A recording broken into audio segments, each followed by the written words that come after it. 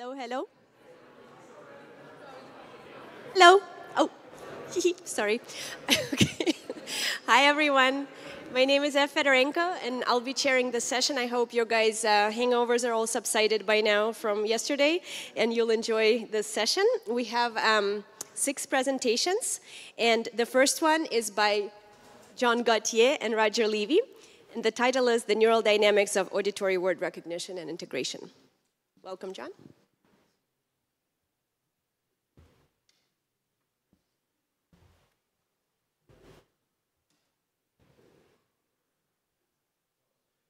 All right.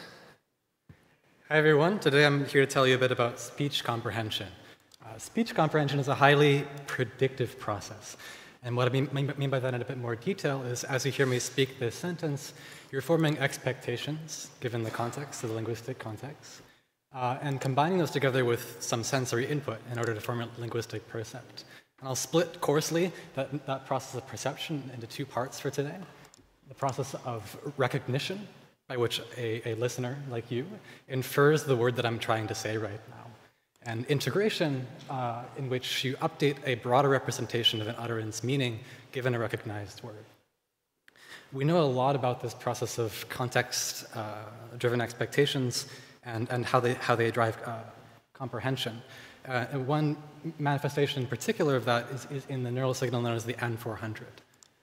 So the N400 is a neural signal that manifests in scalp EEG, and it's a negative voltage modulation time-locked to words whose amplitude is indexed by the surprisal of a word. So here I'm showing you what surprisal is. It's the negative log probability of a word in context.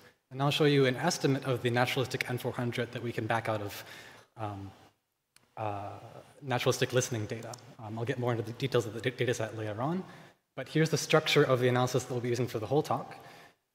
This chart is going to plot how scalp voltage is modulated according to the surprisal of a word relative to the onset of that word here at t equals 0. And the vertical axis is a modulation measure. So here, more negative values will indicate that more surprising words elicit more negative deflections of the scalp voltage. So I'll show you now finally what the N400 looks like as estimated on naturalistic data. It looks like this. This is at a particular central parietal sensor on the scalp. It's estimated across 19 subjects.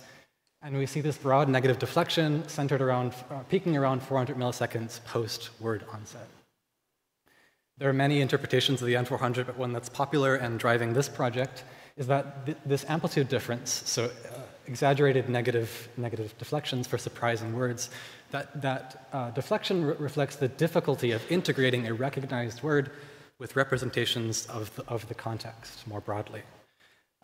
That picture of the N400 is a little puzzling to me because it assigns primacy to this process of integration.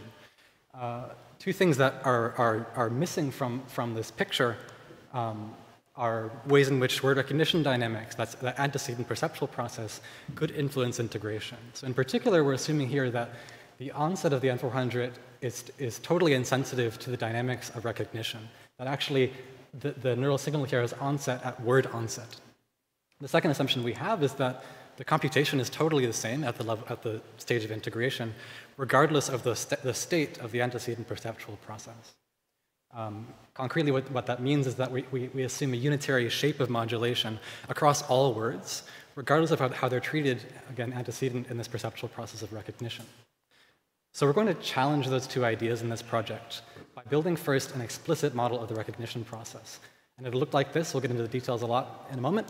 But at a high level, what we're going to do is build a computational cognitive model that specifies for every single word in a speech stimulus when a listener is likely to recognize that word in stimulus time. And we'll use those predictions about the temporal dynamics of recognition to build augmented models, augmented statistical models of the neural correlates of integration. We're going to ask in more detail then how this neural signal might be affected in various ways by recognition dynamics. Okay, so first of all, I'll say first about the data set we're using here. I'm using EEG data that's very generously published and pre-processed by Misha Heilbronn and other collaborators. And what we have here are 19 adult subjects who listen to about an hour of audio. They're listening to a reading of Ernest Hemingway's Old Man and the Sea. And we're going to retain from that data set 8 bilateral sensors on the scalp at frontal, central, and parietal locations like this. And the job of our model is going to be to predict the actual full multivariate EEG time series. So how do we do that? I'm going to get into the details now of this cognitive model, and then later on get back to how we're actually explaining data. So first, the cognitive model. We're calling this a noisy channel word recognition model. And we're saying that a listener's job during word recognition is to induce a distribution over possible words the speaker might be trying to say as a function of two elements. The first being some linguistic context that drives expectations. So here, the sale was could be completed by words like patched, or fast, or fur. And secondly, as a factor of input, this is some incremental sensory input that the listener uses to modulate those expectation-driven predictions. So over here on the right, mathematically, I'll give you just a very high-level factorization of this posterior belief of a listener into two parts, into a prior and a likelihood. So the prior is going to ask, how likely am I as a listener to hear any given word, say like fast or in this linguistic context? And the second term asks, how likely is a particular word to be realized as possibly noisy acoustic input to me? So the listener might ask, if I do expect to hear the word fast, how likely am I to hear the actual observed input patch? This is a model so far of a listener's belief over what word is being spoken, and we turned it into a model of recognition by defining an event. We're going to call it word recognition. And it's just that time in the stimulus at which this listener's posterior belief in the ground truth word exceeds some threshold t. I have no a priori way to set t. We don't know what that means. We're going to actually fit this to data later on. So it's a free parameter for now with the cognitive model. And I'll get back to how we actually fit that in order to explain neural data. For now, just trust me that we can fit that. And I want to show you what these cognitive dynamics look like once you have a fit t. We can get, in terms of sorry, I didn't mention that t is going to be on this graph, some vertical line along this degree of belief axis. So once the ground truth word's probability exceeds that line, then we see the word is recognized. Okay, so just a fun animation showing the dynamics of this model now in stimulus time. We can consider this particular word in the data set in the context, he looked at it in ...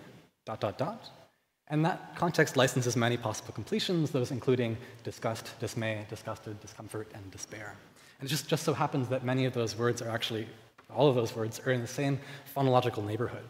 And we can watch in stimulus time, as we get more phones, how our listener model's beliefs update in favor of the ground truth word disgust. This is actually a case of a relatively late recognized word in our data, which requires 5 phones of input before the model reaches confidence about what word is actually being spoken. So this shows you a little bit, just a quick view, of how our model negotiates this interaction between context-driven expectations and what the input actually gets you in terms of recognition. Okay, so very high-level picture there that this model is going to be outputting then beliefs over what word is being intended by a speaker, and furthermore, a predicted recognition time for each word. And now we're going to consider more advanced models of the neural correlative integration, which can incorporate facts from the predictions of this model. And they're all variants in what I'm now calling the baseline model that you saw before, and that made these 2 assumptions about a unitary modulation for all words, just a shift in amplitude based on a word's surprisal and context. And it also made this assumption about the fact that that neural correlate is aligned to the word onset. Due to time, I'll just show you one of the 2 variants, the one that actually worked. And that variant relaxed that first assumption. Instead of saying that there's a unitary modulation of the neural signal by word surprisal, we're going to allow that the integration response's morphology actually differs based on the way that that word is recognized. So we do that by actually rolling out the cognitive model and asking which words are recognized early versus late. And we can then estimate independent neural responses for words recognized, say, early or late. It's just a toy diagram showing you what the model could capture for 3 words, W1, 2, and 3, where W1 and 2 are recognized relatively early in our data set. We can estimate a totally different response, totally different modulation by surprisal in the neural signal. And I won't talk about the next model, which didn't work out. We jointly infer the 2 parts of this framework, right? So we have a cognitive model with at least one parameter here, this threshold, together with many parameters in our neural models describing the neural realization, the neural correlative integration, and maybe how they integrate facts about recognition. We're going to jointly optimize those two parts of the model. So we have the cognitive parameter and these temporal receptive field parameters in order to minimize prediction error on some training data set. So then we'll jump over to some test data and run a model comparison. We're going to ask, do we exceed the baseline performance, which that model asserts no relationship between recognition and integration? And the answer is yes, we do for one of the models. That's the model that I showed you. So the rest of the talk will involve diving into the intrinsics and the predictions of that model in order to see what we can learn about these two processes. So cognitively first, recall that we have, for any given word, a prediction about recognition time. And we can look at a full distribution over the whole data set of when words are recognized. And this is what our model predicts. We have, relative to word onset, 2/3 of words that are recognized prior to 100 milliseconds post-word onset. So what we're calling late recognized words are words that take more than 100 milliseconds of stimulus data in order to be recognized. That distinction is made in order to locate some downstream, some corollary distinction in the neural data. So let's go look at the neural parameters of the model and ask what we discover. So now we have the same plot as before, but now 3 different estimates of the neural modulation by surprisal for these 3 types of words. And what we find is a significantly amplified negative response, negative modulation by surprisal for late recognized words. This indicates a distinct cognitive treatment of words that are recognized late. Now, how about temporally? We can chart for early and late recognized words. There's a very different temporal dynamics of recognition. Is there a difference in the time to peak of the integration response? So you can take the difference between the latency to peak here and the latency to peak here and ask if they're different significantly. And the answer is no. There's no significant difference between the time to peak, despite the vast difference in recognition dynamics. And so that shows that integration is actually quite independent from the dynamics of recognition here. Maybe given time, I'm going to skip the high-level cognitive gloss and just say our answers to our original questions. It seems that temporally integration runs on its own clock. It's not sensitive in any fine-grained way to the dynamics of recognition. It actually seems to be synchronized to word onset and nothing about the perceptual process of recognition. Algorithmically, it seems like there's a different cognitive treatment of words depending on whether they're recognizable prior to 100 milliseconds post-word onset or post that time. And I'm saying, my read on that is that integration accepts whatever is available at that dividing line between 100 milliseconds and afterwards. In the case of early and mid, it's a fully resolved interpretation of what word's being spoken. In the case of late recognized words, it might be an unresolved interpretation, a high entropy guess about what word is spoken. Okay, so thanks for joining me on this whirlwind tour through this modeling project. I want to thank you for your attention and my PhD advisor, Roger, for his support on this project. And you can find much more info and more models in our preprint here. And I'll ask for questions. Thank you.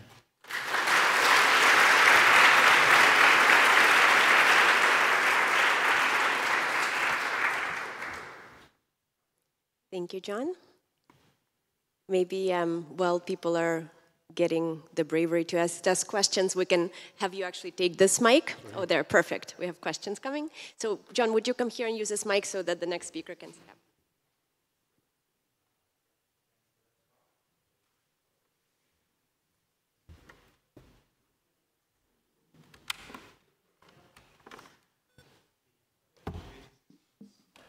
Should I just go? I don't know. Oh, yeah, I think now it works. Okay. Thanks for that amazing talk. Looks like really cool. Focus on these kind of processes of word integration. I was wondering, to what degree do you think this is safe from being expandable by other models? For example, those that would, in danger of appearing like a one-trick pony, take into account more low-level type of statistics of the stimulus that don't start from the annotation level, but sort of from acoustics of what people hear. Yeah, that's a good question. So I should mention we're estimating the modulation by surprisal. That's what I showed you here. But certainly the regression model that we're using actually is accounting for all sorts of low-level properties of the stimulus, which might be correlated with surprisal. So things like the acoustic envelope and power itself, and then actually lower-level phonetic surprisal and entropy over possible phoneme completions. Things like that are also part of the regression model. So we're saying above and beyond those low-level predictors, we get a significant improvement by splitting up our description of integration into these separate parts, that we have a different response to late recognized words. Cool, cheers. So I've seen other work looking at tracking of like phoneme prediction, just generally without the context of words. And I'm curious if this, the way you framed it, Have you looked at how just general phoneme prediction changes as a consequence of introducing this to the model, or does that make sense? Yeah, I can say, so two points. The first is that the word level model here is just taking in phones as if they're ground truth. We're just saying they're already recognized. And there's certainly more richness there if we build a joint model that is, I don't know which category of sound, speech sound I'm receiving, let alone which word I'm receiving. So that's a good model extension that we should chase. In terms of concrete answers, we are estimating a neural response to phoneme surprisal, which seems pretty stable across the baseline model and this model. So whatever variance we're capturing here is not actually coming from the phoneme response. I hope that answers your question, but happy to follow up more offline. All right, thank you. Thank you, John.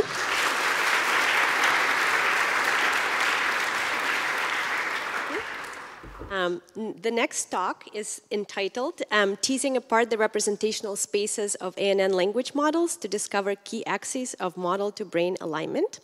Eqbal Hosseini will be giving the talk, and the other authors are Noga Zaslavsky, Colton Casto, and me. Hi, everyone.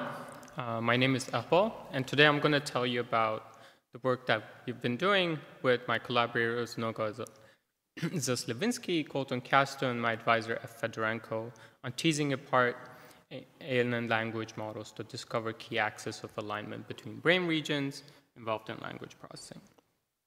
We know that language processing relies on a network of frontal and temporal regions in the human brain. We have learned a great deal about this network using traditional experimental approaches and naturalistic paradigms, but it has been challenging to go beyond descriptive verbal hypotheses. And in recent years, advances in natural language processing and AI have led the emergence of artificial neural networks that can generate human-like linguistic output and perform human-level diverse linguistic tasks. And this led us and others to test whether these models represent linguistic input in a similar ways to human language network. In a study done a couple years ago by a group, we evaluated over 40 neural networks against human neural data recording in fMRI and intracranially, and found that few of these models can predict brain responses to unseen sentences quite well. These high-performing models, such as GPT, GPT-2, BERT, XLNet, vary in their architecture, their training data, and their objective. And if we are to treat different language models as distinct candidate hypotheses about language processing in the brain, we need to find a way to differentiate them. This is a requirement for a classic hypothesis testing approach. To do this, we select 7 relatively diverse models among high-performing set, as shown here, and try to find a set of sentences that are represented as differently as possible across these models. So we took a corpus of 8,408 sentences and sampled a subset of 200 sentences, for which we extracted the model activation from our 7 models. And for each model, we used the layer that worked best from predicting brain fMRI data from earlier work. And to measure whether these models represent these 200 sentences similarly, we then constructed a distance matrix for sentences in each model. This is a symmetric matrix, and the top triangular part of this matrix tells us how each model represents the sentences. Which pairs of sentences are represented similarly, and which ones the model treats as distinct. We can compare these representational spaces between each pair of models by correlating them, for example, between GPT-2 model and CTRL. And this tells us how aligned the two models are. We can calculate this alignment for all 21 pairs of models, and then summarize them as model alignment. And in a critical step, we iteratively sample a subset of 200 sentences and made adjustments so as to minimize the representational similarity across all 21 model pairs. And this approach was successful. Compared to a random set of sentences, the model-to-model alignment was much lower in the new set, which we call the misaligned set. And to better understand the nature of these sentences, we examined their linguistic properties, like average word level surprisal, average lexical frequency in the words, and average arousal of the words, and so on. And the distribution looks mostly similar to random sentences, which tells us that the sentences in the misaligned set are not some crazy weird outliers. And here are some examples for you. We presented these sentences in auditory version to 8 participants in the fMRI and recorded their brain responses. And we then extracted the responses to each sentences from language areas, which we identify in each participant with an independent language localizer. And then we followed the approach from our earlier work, where we built a mapping model, mapping from model representation to brain responses for the left-out sentences. And these predictions are there compared to actual observed responses using Pearson correlation. So what do we expect to see? Well, if you're trying to differentiate 7 high-performing models, our expectation was that one or a couple models would come out as clear winners in being able to predict brain responses to sentences better than other models. Instead, we have found that all 7 models struggle to predict brain responses, yielding low brain predictivity. And for comparison, here is the predictivity for a set of sentences from our previous study, the PRERA 2018 dataset. And of course, we ensured that the fMRI data quality was good, as assessed by correlation between responses in different participants. And those were similar to what we have previously seen for the subjects in PRERA 2018 dataset. So under classic hypothesis testing, large language models struggle to predict neural responses. So what does this mean? It appears that the stimuli that are represented in different ways across models are also represented differently by all models and humans. And let me walk you through how this might work. We can consider a simple example of sentences in a 2-dimensional space. In this case, 4 sentences organized on an ellipsoid. And we can quantify the distances between different pairs shown in orange and blue arrows. Now, if we think of each model as a transformation in this 2-dimensional space, say model A reduces the distance between S1 and S2, while keeping the distance between S3 and S4 the same. And the second model just transforms sentences without changing their distances. If we think about the previous optimization, we can see that S1 and S2 are organized differently between the 2 models. So they belong to a misaligned set. And say the language network represents these sentences as shown. Given our previous result, S1 and S2 are represented differently in the language network compared to both models. But we can also consider how sentences 3 and 4 would be represented by the models. Since their distances are similar between the 2 models, we can say that they're aligned. They're in an aligned set. And if our intuition is in the right track, we can predict that their distances would be also similar in the brain. And as a consequence, the models should predict neural responses to aligned sentences better than misaligned sentences.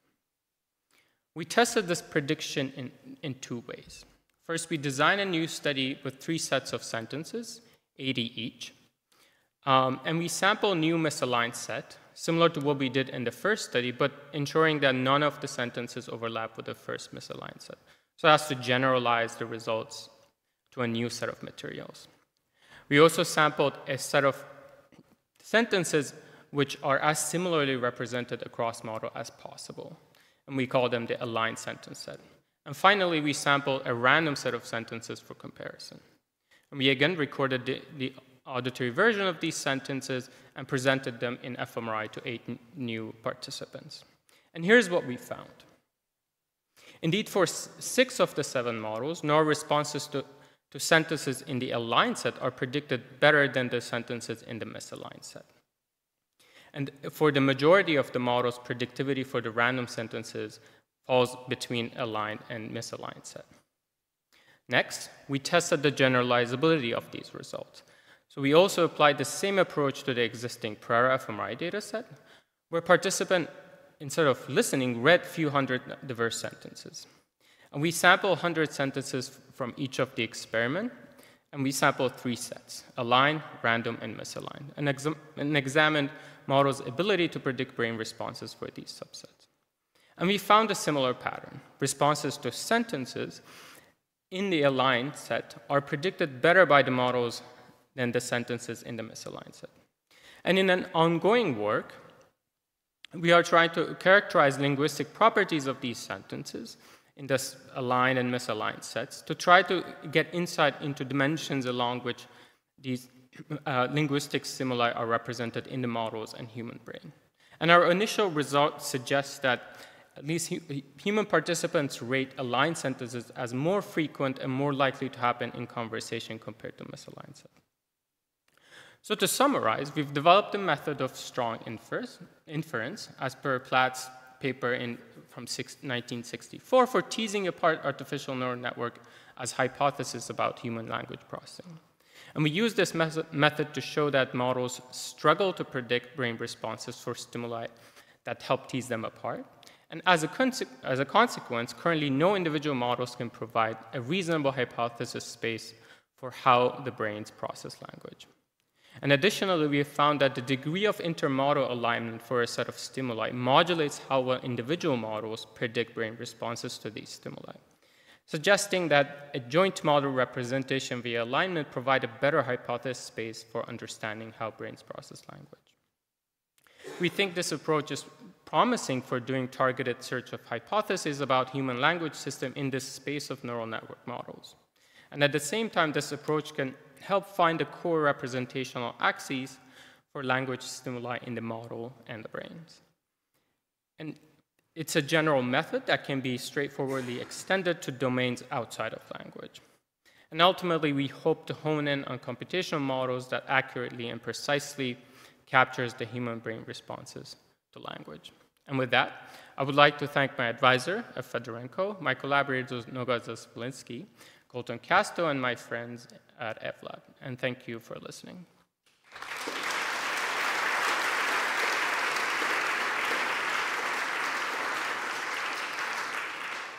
Thank you, Ekbal.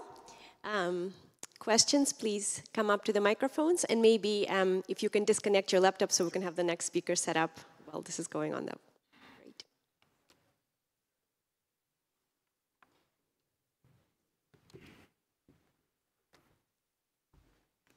I had a quick question. Really nice talk. Just like, could there be any other differences between the aligned and misaligned sentences? Like, when the models predict the next token of the sentence, do they do like equally well for the aligned and misaligned? Like, what makes the aligned and misaligned sentences different?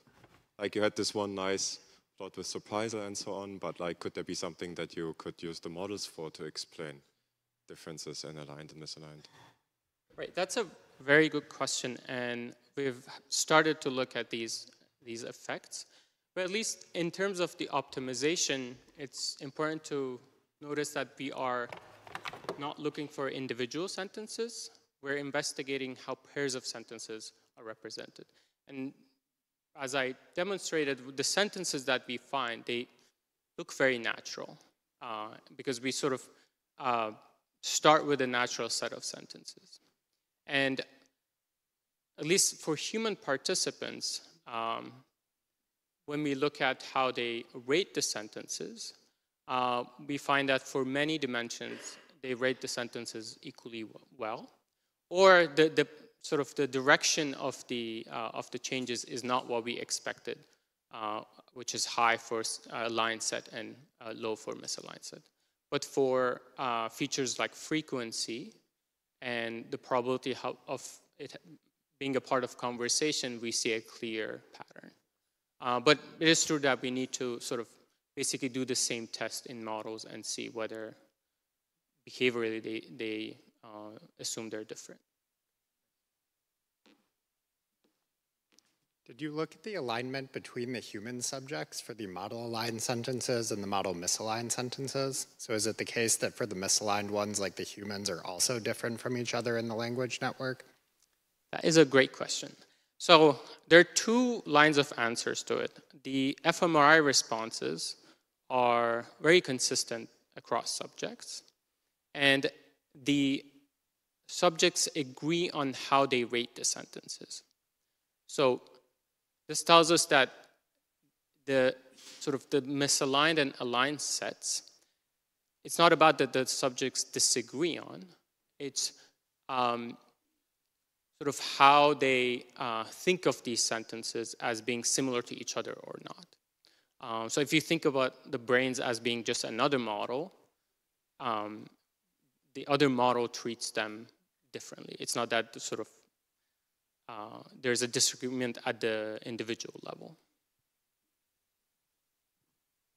Thank you. Yeah, let's thank Iqbal one more time. And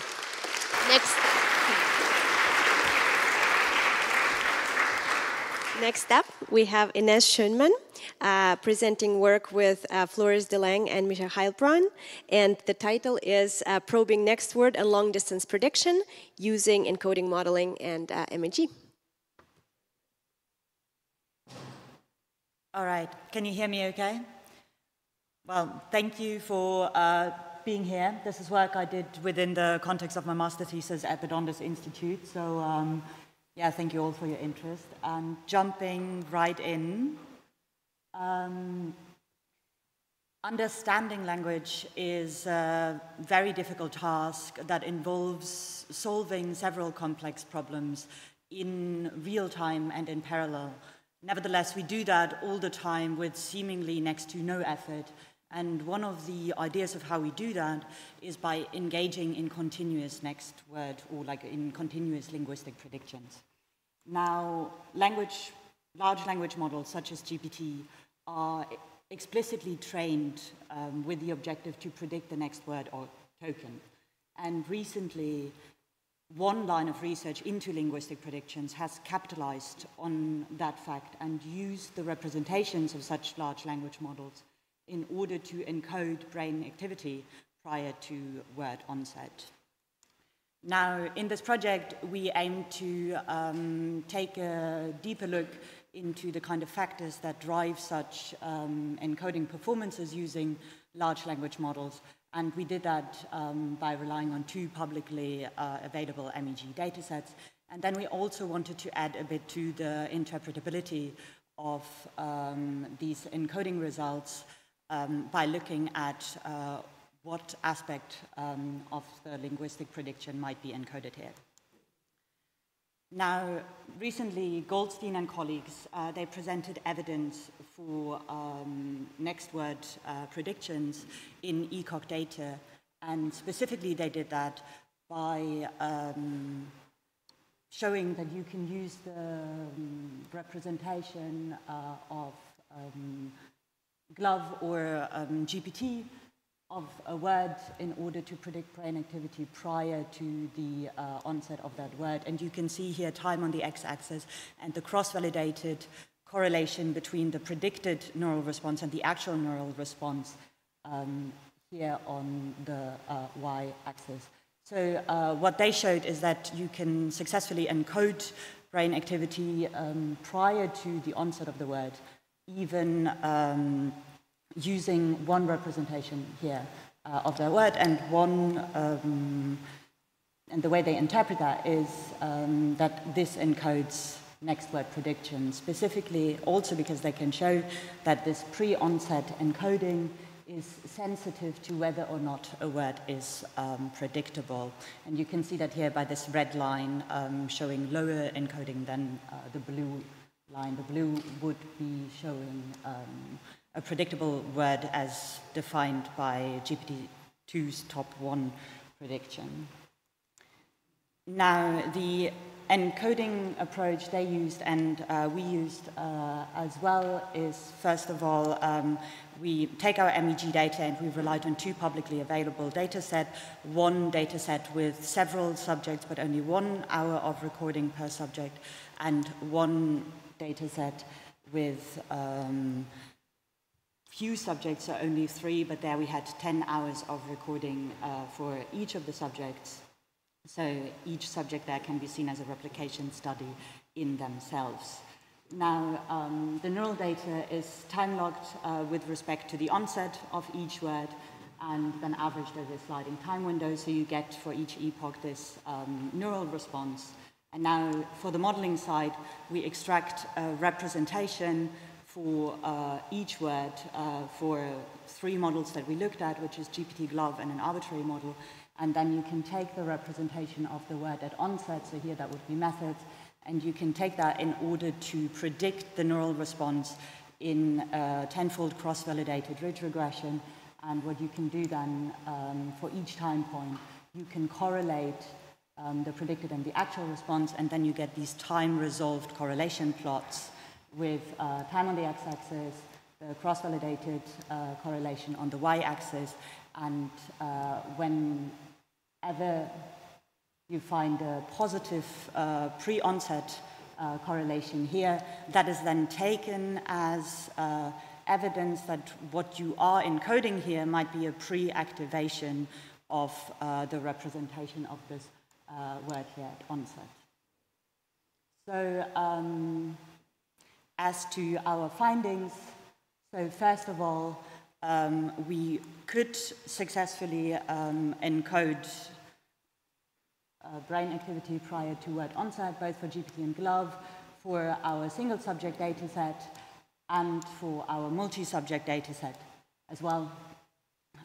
So that's one check for the first hallmark of prediction. So we find pre-onset encoding.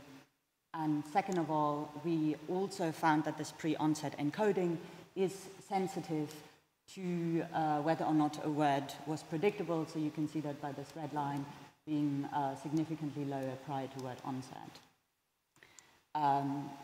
So we found both, and this is in line with what our colleagues at the Donders found as well in Linda Gelling's group. So they're just about to publish a preprint about this, so if you're interested, go keep an eye out for that. However, what we were specifically interested in is whether this encoding represents encoding a pre-activation of the representation of a word, so whether this is encoding a prediction, or whether there might be other factors which lead to the same kind of encoding results. And one thing which we know is that neighboring model representations are correlated. So basically what we wanted to look into here is whether you can come to the same encoding results just by fitting the correlation between neighboring model representations. And we looked at this by checking how predictable neighboring model representations are, and this is what I'm going to call the self-predictability of a model. And we approached this by, again, for the modeling, taking the representations of our models, but now instead of using the MEG data, we, for the same epoch, we looked up for each time point the model representation of that word, did that for each time point and for each of the words. And then for each dimension, you get a time course, which you can then, again, predict based on the embedding at time point 0. And then you end up with these time-resolved correlation plots, again, which now are not an encoding, but they reflect the predictability of neighboring embeddings. They reflect the correlational structure within your model representations. And what we found is indeed that this self-predictability mirrors our encoding results, both in the time course as well as in the differences between models. And what I show here is only this pre-onset interval, because this is kind of what we're specifically interested in. Additionally, you find the same difference for predictable and unpredictable words.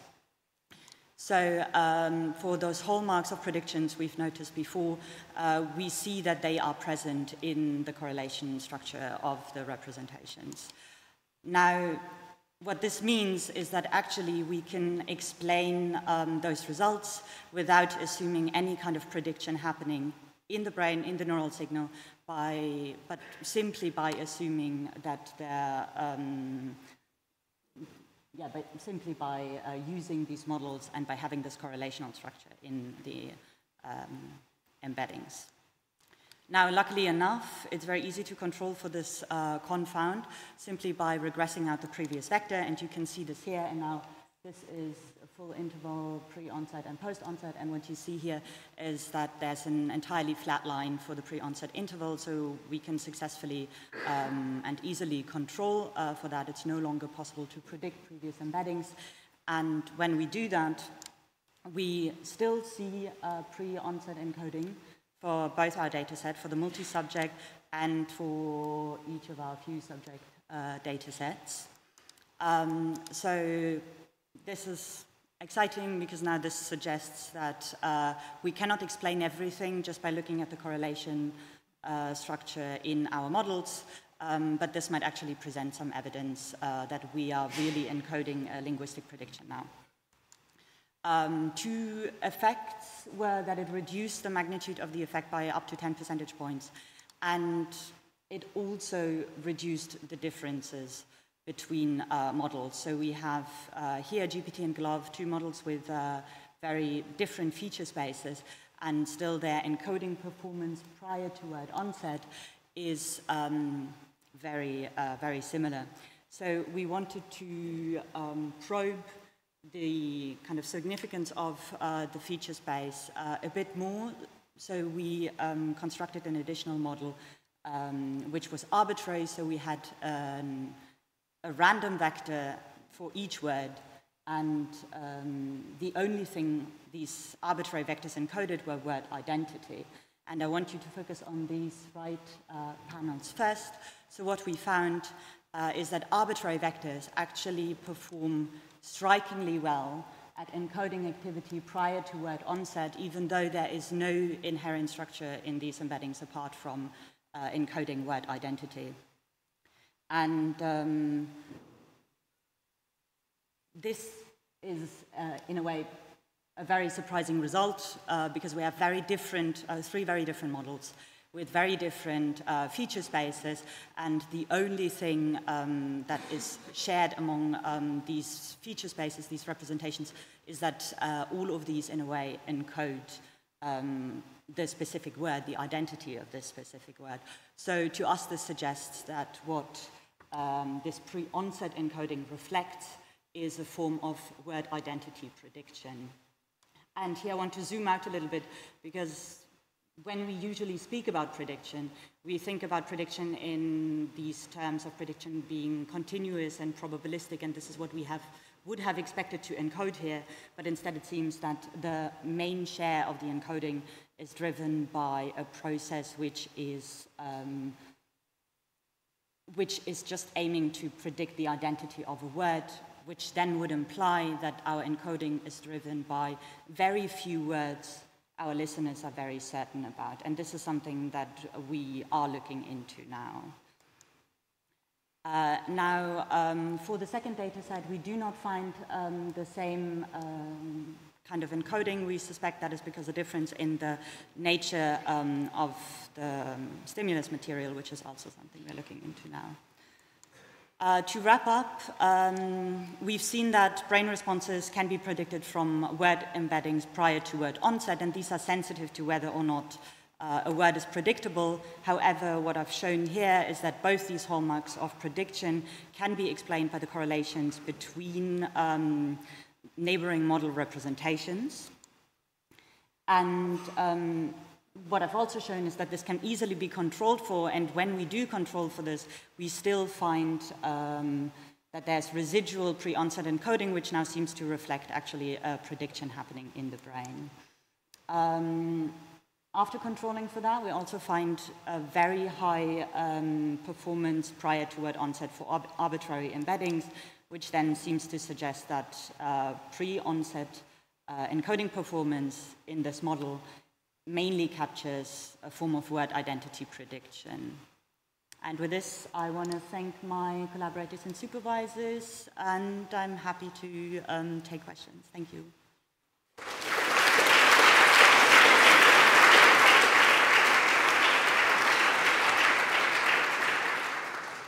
Thank you, Ines. I think we have maybe time for one question. Anybody is willing, and maybe Caroline can start setting up. John. Yeah. Great talk, thank you. I think the idea to regress out the effects of context is really smart. I guess I'm curious what is in the residualized glove embedding? It seems like glove's function is just to represent the context of a word. So why is it doing better than the arbitrary embedding if you took out that? I guess what's the remaining differential there? What do you think? So you're saying the glove embeddings just present the context of the word, or are you speaking about the GPT as opposed to glove?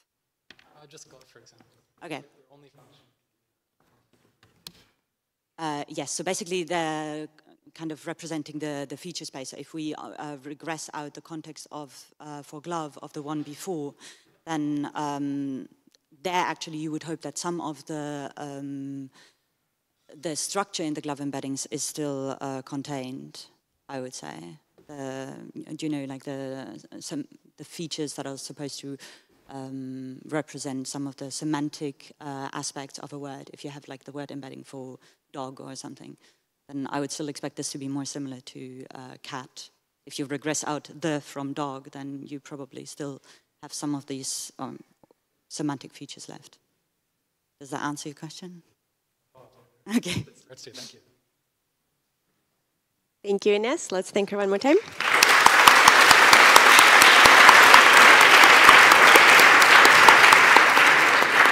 And next, we have Caroline Lee, who will be talking about hyper HMM, simultaneous temporal and spatial pattern alignment for brains and stimuli. And this is joint work with Jane Han, Ma Fai Long, Ngua Jiahui, Jim Haxby, and Chris Baltasano. Thank you.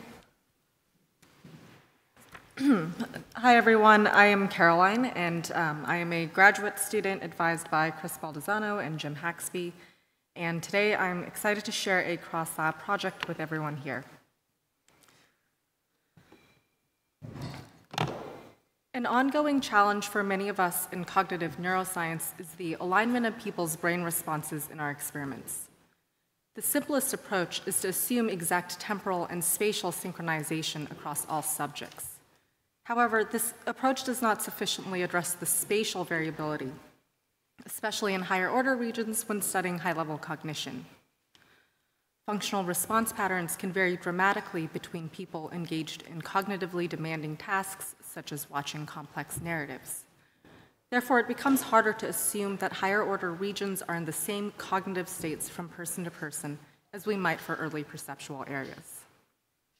And as we continue to explore questions of high-level cognition that rely on dynamic naturalistic stimuli in our experiments, we must also consider temporal variation across people. The timing of individual responses can be challenging to align in light of more complex thoughts that are not as tightly coupled with the stimuli as is the case with traditional static stimuli. Finally, another challenge is the relationship between the stimulus and corresponding responses. The noise introduced by dynamic stimuli can be addressed by identifying the features in the stimuli underlying brain responses, especially in higher order regions.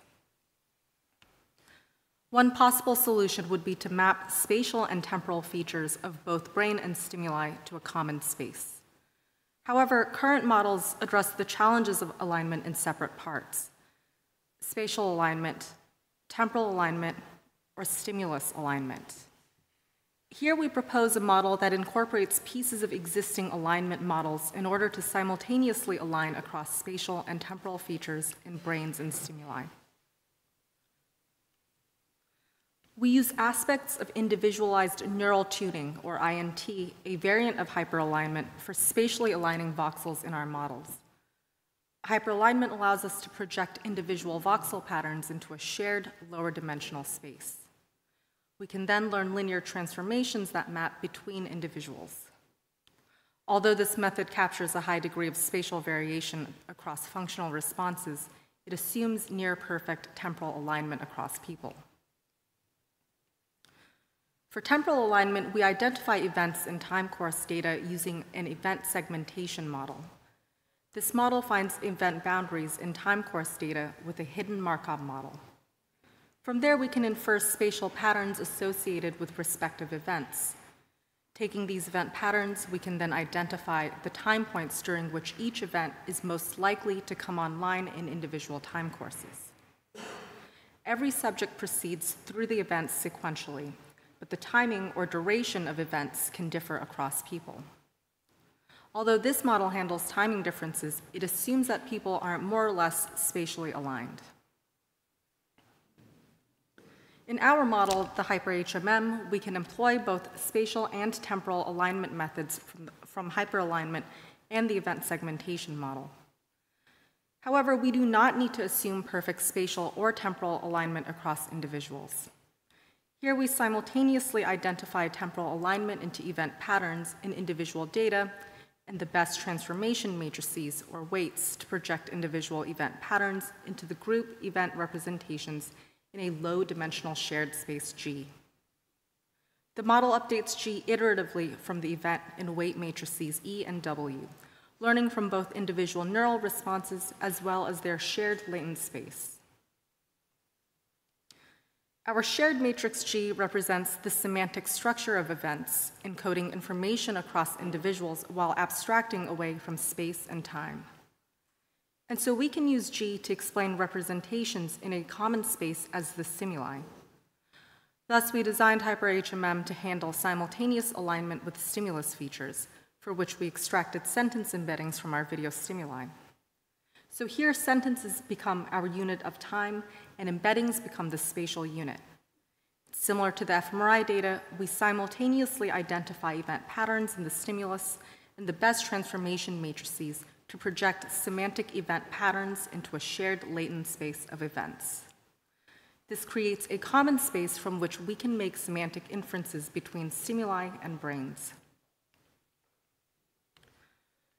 So putting it all together, we can spatially and temporally align features found in both fMRI responses and their corresponding stimuli.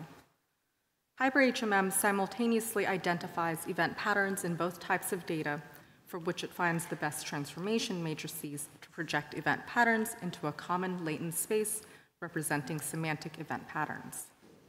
In other words, the fMRI and stimulus features are inputs into the model, which then simultaneously infers event patterns, weights, and the shared space. Although hyper-HMM can be fit to any neuroimaging dataset with continuous events, we chose a dataset that would introduce maximal idiosyncrasies across individuals learning complex ideas. Participants were scanned several times throughout the semester, and at each scan session, they watched video lectures of their introductory computer science course. We took transcripts from each video and, using a transformer language model, extracted sentence embeddings to form the stimulus features. These stimulus features, along with each participant's neural responses, serve as inputs into our model.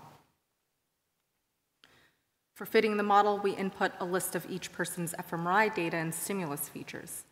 Next, we set the time scale of events, which can be adjusted based on the experimental question at hand. But here we wanted each event to be around 14 TRs on average. Lastly, we set the number of latent dimensions at 3.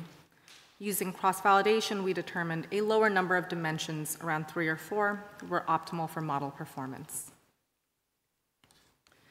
After fitting the model, we validated its performance by examining how well it generalizes event clusters from training fits to test data. We took the learned projection matrices fit to one half of our data and generalized event matrices from the other half, and then plotted the latent space projections of events. Here are clusters of 3 example events from the angular gyrus, where circles represent individual participants. Similarly, we took the learned projection matrices and generalized event matrices and plotted the latent space projections of the stimuli. Next, we measured the distinctness of each event cluster. We used variance explained to quantify the degree to which latent space projections cluster by events. A higher variance explained means that there is more clustering of points within events, whereas a lower score means that points are more or less randomly scattered and indistinguishable between event clusters. In the angular gyrus, we can see that the learned events in fMRI responses are significantly more clustered than in null distribution. Likewise, events in the stimuli are significantly more clustered than its null distribution.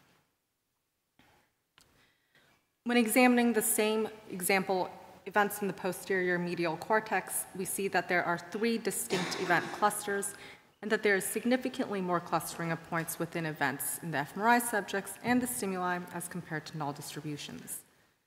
So here we have validated HyperHMM's ability to find meaningful clusters of events at the group level in both types of data and across multiple ROIs. Next, we can look at temporal and spatial alignment at the individual level.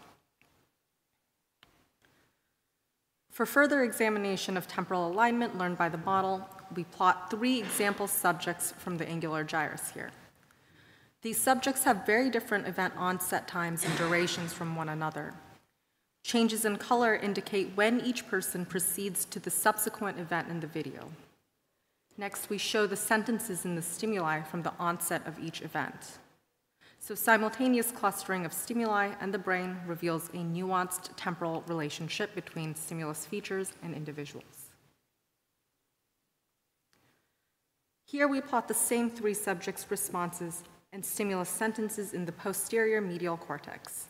Again, we see a variety of event times and event onset times and durations across people. And we can see that different sentences represent the beginning of each event than what we observed in the angular gyrus. So the model outputs highlight nuanced temporal differences across brain regions as well as subjects and stimulus features. Here we can visualize spatial differences across people by mapping learned projection matrices back into voxel space, enabling us to view the most informative learned latent semantic dimensions individually. In the angular gyrus, we can see that the voxel maps are somewhat similar across multiple subjects, while also preserving idiosyncratic structures. We can also map the sentences into the same semantic dimension. Each dot here represents a sentence, and the y-axis corresponds to the first latent dimension. Colors demarcate sentences belonging to different lectures. Taking a look at a few of the most correlated and anti-correlated sentences, we can see that they roughly correspond to concrete versus abstract statements. Here we map learned projection matrices into the posterior medial cortex. Looking at the same 3 example subjects, we see again that there is both group and individual structure captured across people. Next, here are the corresponding stimulus features. And unlike the angular gyrus, the most correlated and anti-correlated sentences here seem to represent future versus present tense statements. All told, the HyperHMM preserves spatial and temporal nuances in people and stimuli in multiple higher order regions, while also finding meaningful group-level semantic structure. In sum, the main points I'd like to highlight here are that the HyperHMM can simultaneously align spatial and temporal features in both brains and corresponding stimuli. And in doing so, the model finds a common latent space, which allows for us to infer semantic information across both types of data.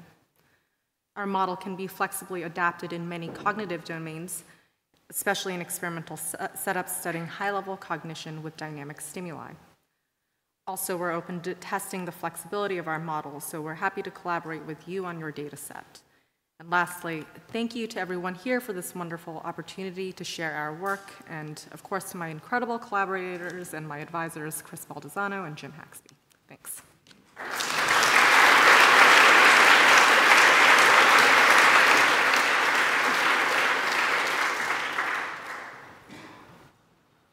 Thank you, Caroline. Maybe Sarah can start switching, and let's see if there's any questions. I might ask a question.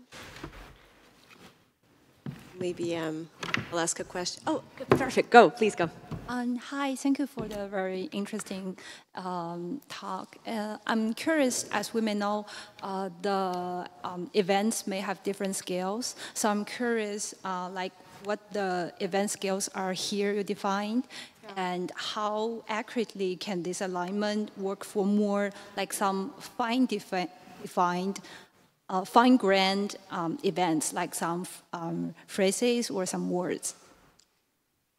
Yeah, can you hear me? Yeah, that's a good question. So here we chose, so the events are a parameter, we chose the number of events to reflect the time scale of information that's being processed in the brain. So I chose a longer time scale because I think we were very interested in capturing more abstract or conceptual ideas that people were processing while watching their class lectures.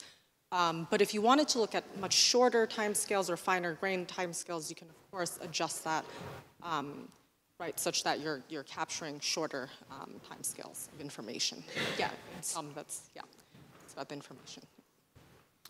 That was great, thanks. I was wondering if you've done comparisons of the identified latent features to just vanilla HMMs within participant, and I guess my question is whether the latent features that you're identifying are kind of fundamentally different in that they're only the ones which are shared across participants, and there are other HMMs there are other latent features which are unfolding separately within participants, or is basically your technique just a very nice way of finding alignment of features which were already existing in participants across subjects? Yeah, no, that's a great question. So I hate to call it a vanilla HMM, but my advisor, Chris Valdezano's event segmentation model, right, that is more the type of HMM I think you're referring to right now. And we did use that to test earlier iterations of this model. At that point, we didn't use the stimulus features there. It was a proof of concept just to test the model on a few different types of fMRI data sets. But that's good. I mean, that's a good question. What do you expect? Are there suggestions for stimulus features that you'd expect differences in, or? No, not necessarily. I mean, I guess it just always seems like quite an important problem if you're trying to build HMMs that generalize across participants. Yeah, no, that's a great idea. I think no, we will definitely try that. We're still working on looking at the stimulus alignment right now quantitatively. So yeah, no, that's a great suggestion. Thank you. Let's thank Caroline one more time.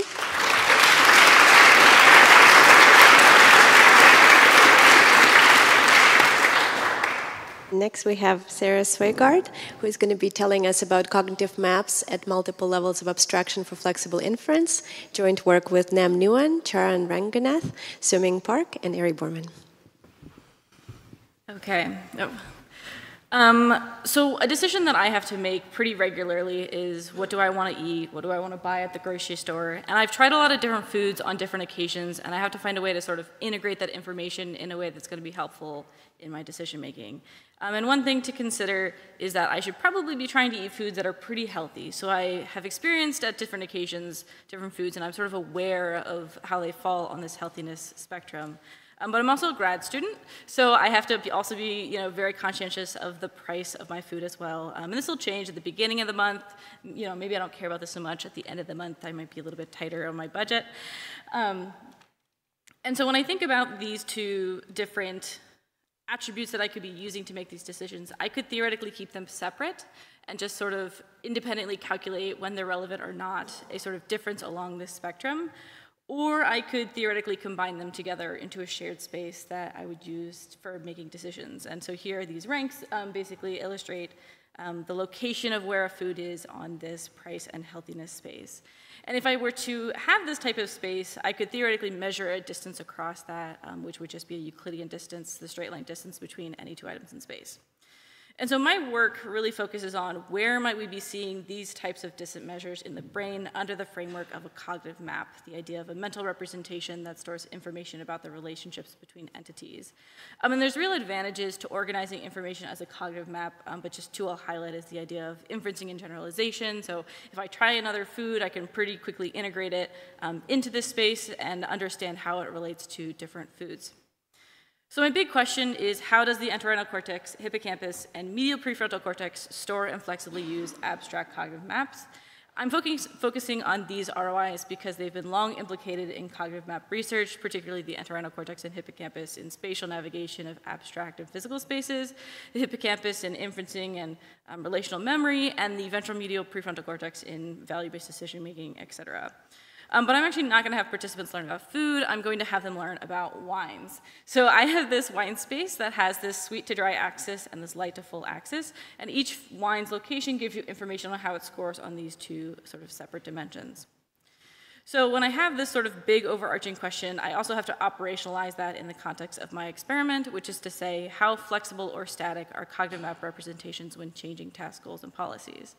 So if I look at these same ROIs again, and I think about those two distance measures that I initially introduced, this idea of rank along a single axis, and Euclidean distance across this shared axes, I'm going to talk about the idea that the Euclidean distance is a context-independent or static representation. It doesn't care, if I'm really prioritizing one axis or the other, the representation should be consistent.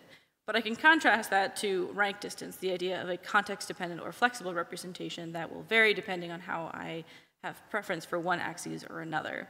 And out of this sort of falls a couple different potential hypotheses, things like maybe that the entorhinal cortex has a static representation that is flexibly bound to items in the hippocampus, and medial prefrontal cortex given the context, or things like maybe the hippocampus and entorhinal cortex having a static representation that's used flexibly by the medial prefrontal cortex, or the possibility that they all might represent some level of flexibility.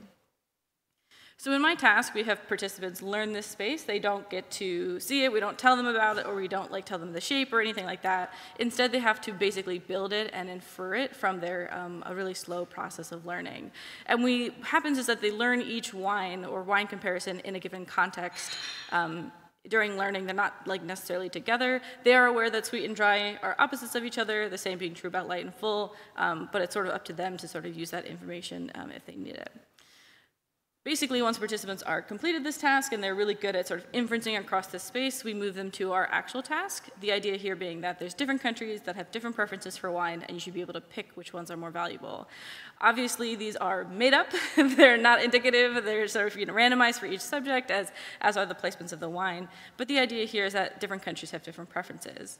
We also have these other countries that equally weight two different dimensions. I unfortunately don't have time to talk about that today, but you can look forward to that in upcoming research and publications. So the idea here is on a given trial, in this case the context of Germany, participants will be aware that they're in the context of Germany, which prioritizes the fullness of wines. They'll see two wines, and they just simply need to say which one's preferred. Participants are very good at this, so they should be able to say that it's the first wine here. So here, once again, the idea is that that Euclidean distance is going to be that straight line distance across this space, but this distance along this fullness axis, which is flexible and changes depending on which dimension we're asking about, is going to be our rank measurement here. So the first question I'm going to look at is what brain regions are involved in inferencing at the time of choice. And so that's to say, at the time that the participants see wine 2, so they see two wines, where do we see rank difference in information? So the difference in that context between wine 1 and wine 2. And we're going to look at where in the brain is that parametrically modulating brain or bold activity. And we find that in the medial prefrontal cortex and bilaterally in the hippocampus, along with some other areas as well. So this is suggesting that at the time that the participants are actually making a decision, the hippocampus and the medial prefrontal cortex are reflecting that difference in rank value that's going to be actually relevant to the decision that they're calculating. Then next, what most of my work, most of this talk is going to focus on is this idea of how are cognitive maps represented in the brain, and I'm going to use representational similarity analysis. The idea here being that you can look at fMRI data and see a pattern of activation and sort of compare those activations together based on a specific hypothesis. So just an example of how we sort of set this up, if I take all 16 of my wines, I can basically line them up and create this bigger matrix. So the idea here is an average representation for wine 1 in the context of sweet, et cetera, et cetera. Participants do this twice, so this is a cross-session comparison that we're looking at here. But then you can sort of generate hypotheses based on these different distance measures. So for example, a static Euclidean representation is going to look something like this. Because it's context independent, you see the same pattern over and over and over again. And if you were to look in this tiny little yellow box here, which is wine 1 in the context of full and wine 1 in the context of light in this matrix, it's dark blue, suggesting that they're very similar because for Euclidean distance, they are effectively the same wine. You can contrast that to this really flexible rank map, which, as you can see, has a totally different pattern that is reflective of the fact that there's constantly changing rank values. So I'm going to use a GLM on these RSA predictions, and we include other things like context and wine identity that might be relevant. And we're just going to be trying to predict brain activity. We can apply masks, such as including every possible comparison, but also sometimes we'll want to limit that in the case of potentially a within context comparison, where we've basically masked off some of these comparisons to answer slightly different questions. So I'm going to highlight 3 different analyses that I did. Here is a sort of flexible 1D within context representation, which is going to be looking for a specific context-dependent rank representation. A flexible 1D rank representation, which is looking for sort of a general representation of rank, and the static 1D Euclidean, which is going to be looking for that context-independent representation.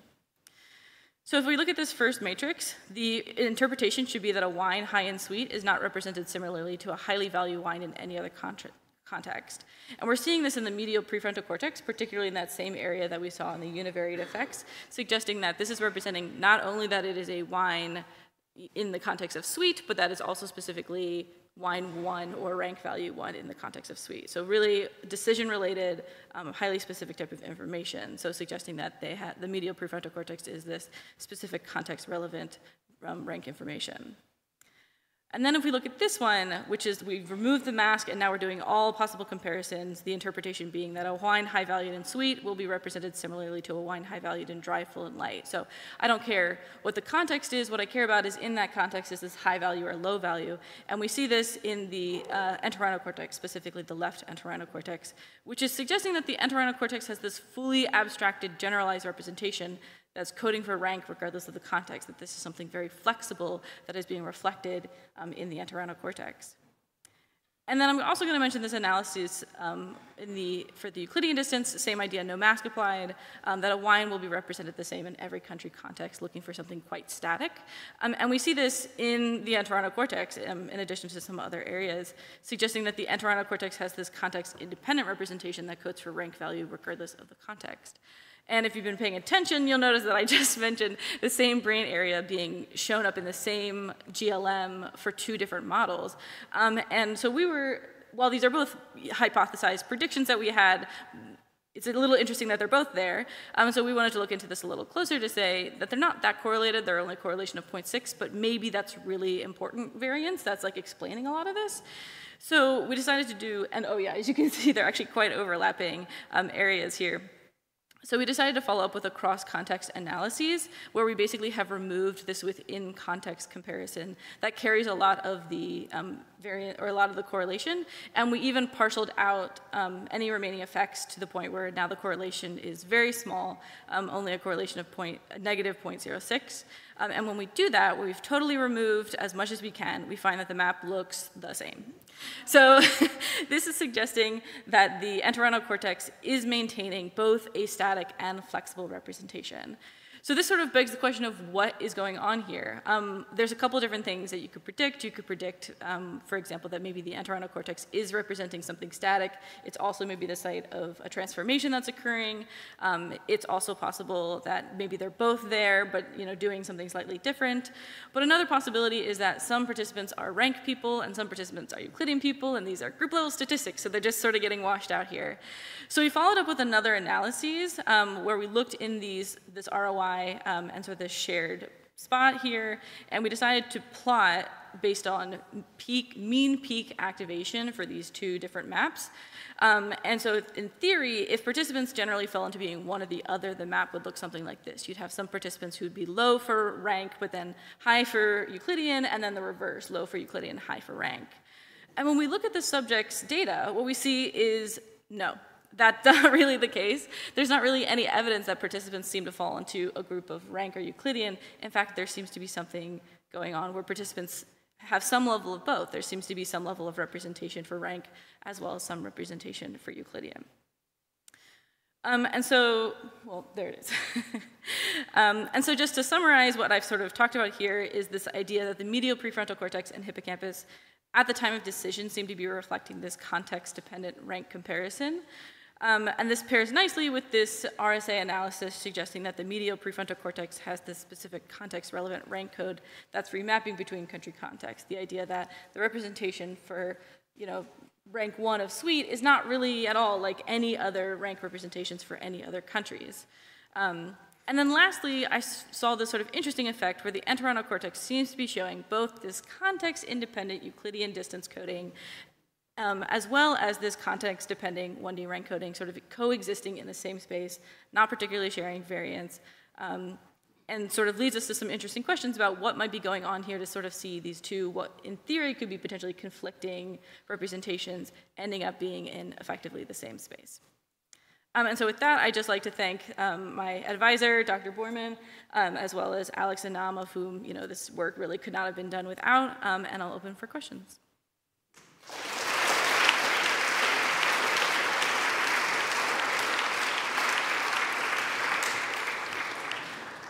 Thank you, Sarah. Laura?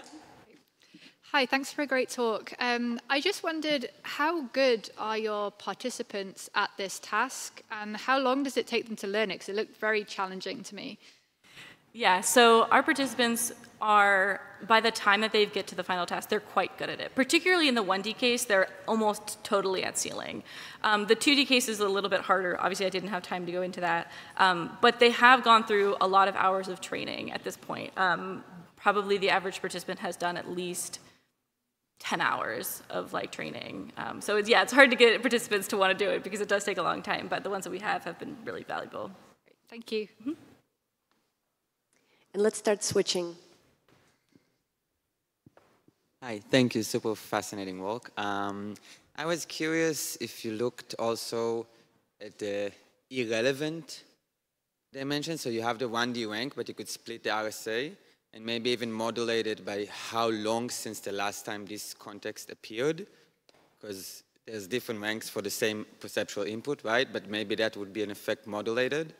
And I wonder if that could then theoretically correlate with some of the 2D effects. Yeah, so our participants are very good at this task. We do, not shown here, we do sometimes include an irrelevant rank value in our GLMs as well, not particularly seeing meaningful effects. So the idea that you're not really seeing, when you're supposed to be paying attention to sweet, you're not particularly seeing huge effects for light and full. So I think that the other thing is that in our task, participants are doing basically sweet and dry blocks intermixed. So I think it would be a little bit difficult to pull out irrelevant, given that there would be constantly sort of changing whether or not they cared about 1D or 2D, those types of trials. Thank you. Hi, thank you so much. Yeah, could you please talk a little bit more about the individual differences in behavior? Is there any variance in there? In terms of behaviorally, there's not too much difference by the time that the participants get to be good at this task. Everybody sort of follows very closely, like I said, for 1D. We've considered looking at potentially individual differences, but the fact is that quite honestly, participants get to be so good at the task, there's not really much variance that we've been able to look into. This is pretty much the only individual difference measure we've found that we've been able to sort of tease apart meaningful differences. We have looked at training data to see if we can find trajectories where participants, because they learned in a specific order, they were certainly better at some things, and we haven't really been able to find any effects in that. Okay, thank you. Thank you so much, Sarah. Thanks, Sarah.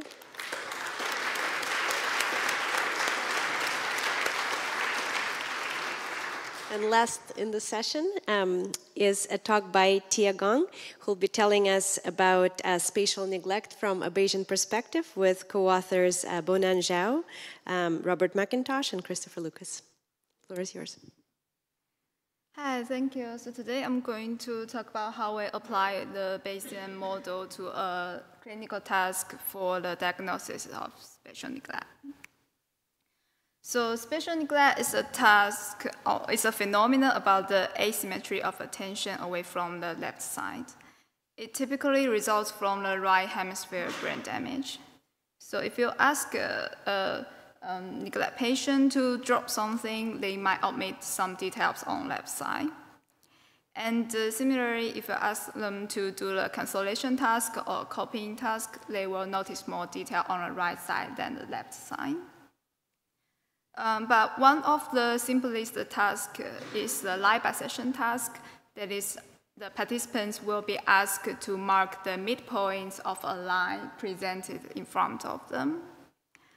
And for neglect patients, they typically mark the answer rightward to the true midpoint. It's explained as a compression or distortion of the left side representation. And we can calculate the directional bisection error, or DBE, as a traditional measure for this task. That is the distance between their answer and their true midpoint. Despite this being widely used for the diagnosis, there's some debates about the directional bisection error measure. The first thing is that it has very low correlation with other tasks of the special neglect diagnosis. The second thing is that it failed to explain the crossover effects. That is that sometimes the patient will have a rightward answer to the midpoints rather than they will have the leftward answer to the midpoints rather than a rightward answer. And as you can see here, when the stimuli are long, then the patients will have a larger dB, and when the stimuli get shorter and shorter, the dB also gets smaller and sometimes become negative. So how we explain this puzzle? So from many previous studies, they only manipulate the length of the stimuli and always put the stimuli on the middle of the page. But when Robert McIntosh and colleagues, they manipulate the left endpoints and the right endpoints independently, they find a very obvious pattern that the patient's answer are more sensitive to the right endpoints manipulation to the left endpoints manipulation. So instead of assuming that the patient has distorted, compressed, but precise left endpoints perception, maybe the patient just have no idea where the left endpoint is. And they have this very high uncertainty on the left side, and they might use some other knowledge to help them make decision. So I think this idea is very consistent with a Bayesian perspective of perception. It says that the perception involves both bottom-up input and top-down expectation. And the prior expectation will be very important, especially when the evidence is ambiguous. So to give you an example here, I borrow an example from this new textbook of Bayesian perception by Wijima Coding and Daniel Goldberg. So imagine that you see someone far away and you are wondering whether it is your friend or not. From the evidence itself is very ambiguous because you barely can see, you can see nothing. But maybe you will have an expectation that your friend has told you that they will meet you here at this time point. And given this expectation, you might be more certain it is your friend.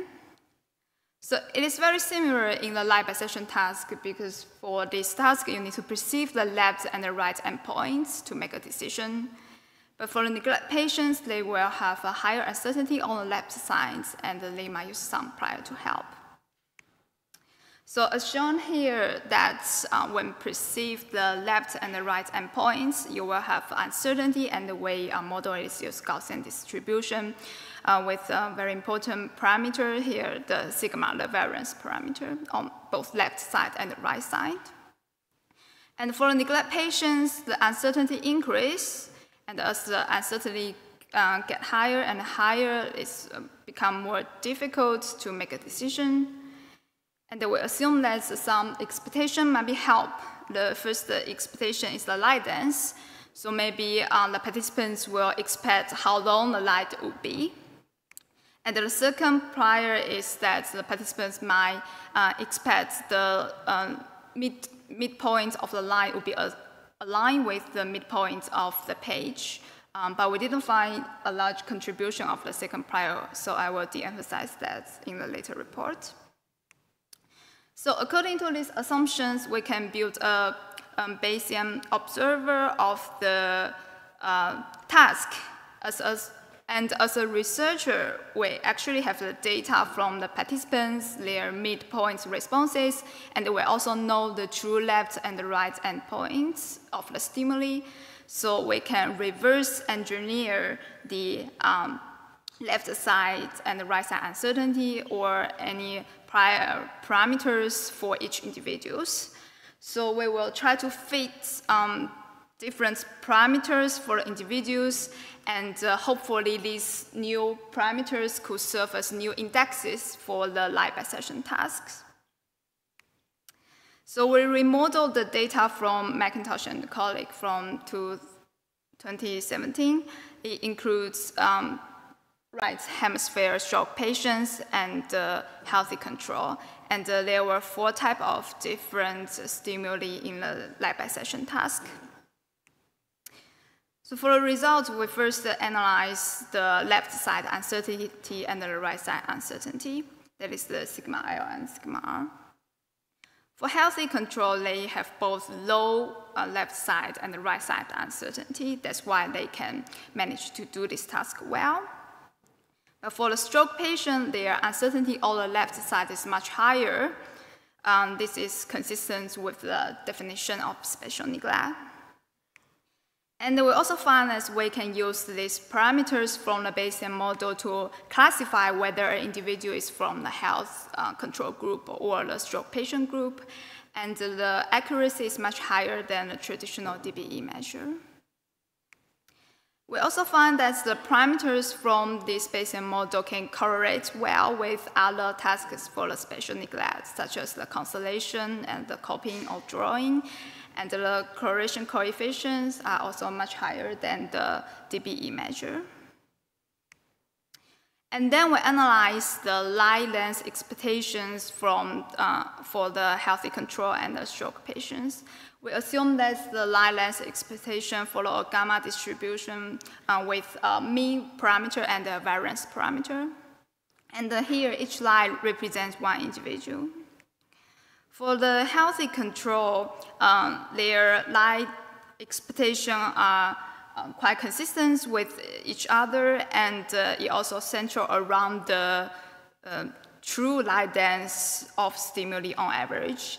It means that the healthy participants can be flexible to update their expectation given previous trials. But for the stroke patients, their expectation is much shorter and also stronger. It means that they were less flexible to update their prior given previous evidence. I will further show this with 2 individual examples. So for the left side, it is a healthy control. Participants, you can see their answer is much very accurate. And if you calculate the distance between their answer and the right endpoint, you can see it varies according to the stimuli stance. And on the right side is the stroke patients. According to our model, their line length prior is quite strong. And if you also calculate the distance between their answer and the right endpoints, you can see it's quite consistent and similar to each other compared to the health control. It means that they might mainly rely on their prior expectation and combine this expectation with their precise right endpoints to make their live bisection decision. Importantly, we can see here that many of their answers were actually on the left side of the midpoints rather than the right side. It means that the paradoxical or mysterious crossover effects might just be the fact that they rely more on the expectation to make the decision. So to summarize, we here provide a Bayesian model for the live bisection task, and we think it's a unified account for the behavior of both the stroke patients and the healthy controls, and it can help accurately classify the individuals. It also correlates well with other neglect tests and capture the crossover effect. And in the future, we think it would be a very helpful framework because we can use it to explain the neuroimaging data. And because it is generative framework, so we can use it for the simulation to provide some guideline for task administration. And we might also be able to apply this to other spatial neglect tasks. Okay, and here are references, and that's it. Thank you.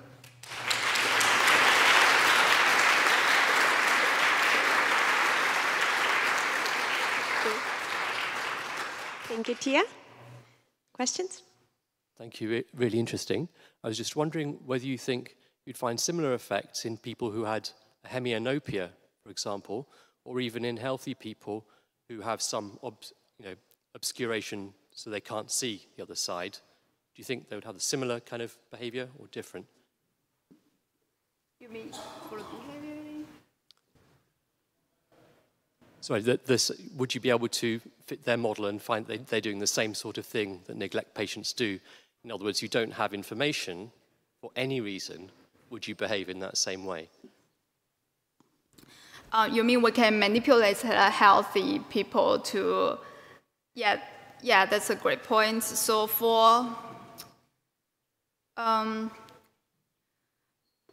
for healthy people, so typically, actually, there's another phenomenon called pseudo-neglect. That's for normal people, usually we have more attention to the left side of our view than the right side. And so if we try to emphasize that, maybe the healthy people will show the other way around in the light bisection task, but we haven't tried to manipulate that so far. But thank you. Yeah, thanks for the really interesting talk. Just curious, if you ask one of these patients to draw a line on the left-hand side of the line, so rather than bisect it, but identify the edge on the left-hand side, how would they do? I mean, the assumption is they don't see the left-hand side, so just curious, if you just specifically ask them, put a line on the left-hand side at the edge of the line, would they misdraw where the end of the line was? Yeah, I think behaviorally there was tasks down on the left-hand side, so you can put the line on the left side, on the middle, on the right side of the page. Yeah, so I'm just saying you've been describing they misrepresent where the midpoint is. Yeah. And you're assuming that they're neglecting the left-hand side. But a more direct question is just to ask them, put a line on the left-hand side. I'm just wondering how people would respond to that question. I'll try to find the left end points of the line. Exactly, Yeah, they also perform poor in the task. We have done that. So, and they were more accurate in find the right end points than the left end points. Is also a good task to explore. Okay, thank you. Thank you. Maybe one last question while we switch for the closing remarks. But can you please test? Yeah, thanks. Hi. So I'm just wondering about how well you think this model generalizes to the whole symptomology of hemispatial neglect. So presumably the left-right asymmetry is, in many of these symptoms. Do you think it generalizes, for example, to the clock task, and maybe for more asking them to identify, like what's in your left visual field, and maybe even more to like more complex behavioral deficits? I'm just wondering how well do you think this can be used? Because it seems very promising, but I'm just wondering what you think about generalizability. So thank you. So this framework emphasizes that the neglect is more related to the attention bias than the distortion or compression of the left side. So I think it would be very useful if we want to explore that in other tasks to distinguish whether neglect is really an attention phenomenon or a compression phenomenon. And of course, the task we use here is quite simple, but hopefully we can use more technique like a two-dimensional, Bayesian model to model more complex tasks. Thank you. Thank you so much, Tia.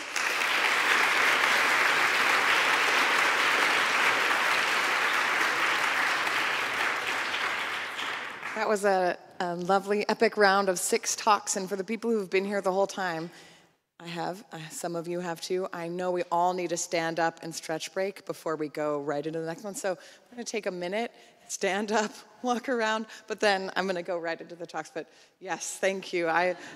Some people have been here and sitting for 3 hours. Do a little stretch. Say hi to your neighbor. Don't leave. That's important.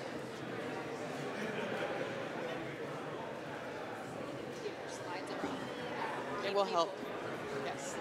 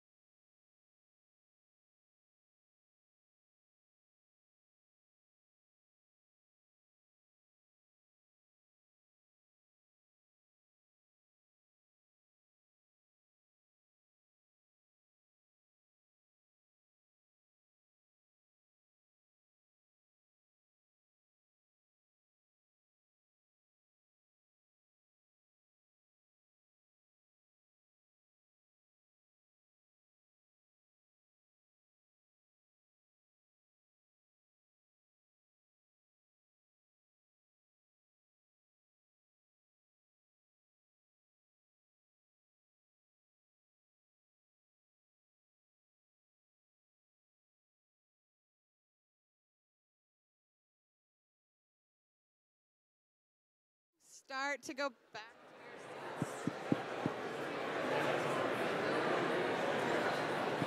Hello? 1 minute warning. Start to wrap up that lovely conversation and head back to your seats. Thank you.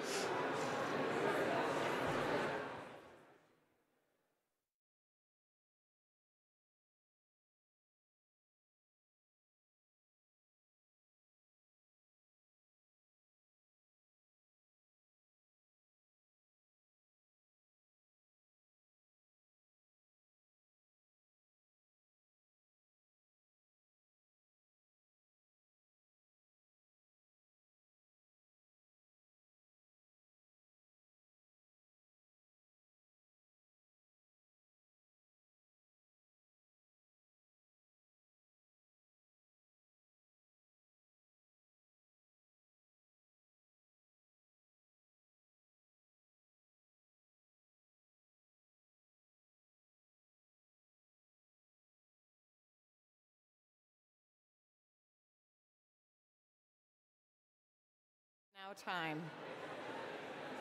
Everyone, please take your seats. Please.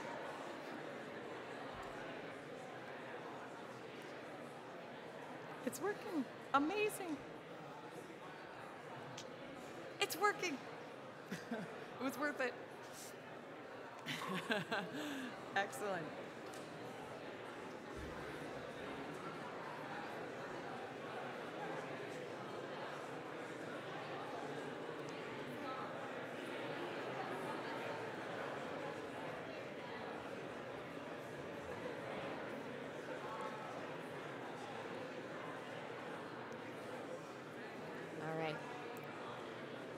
Okay.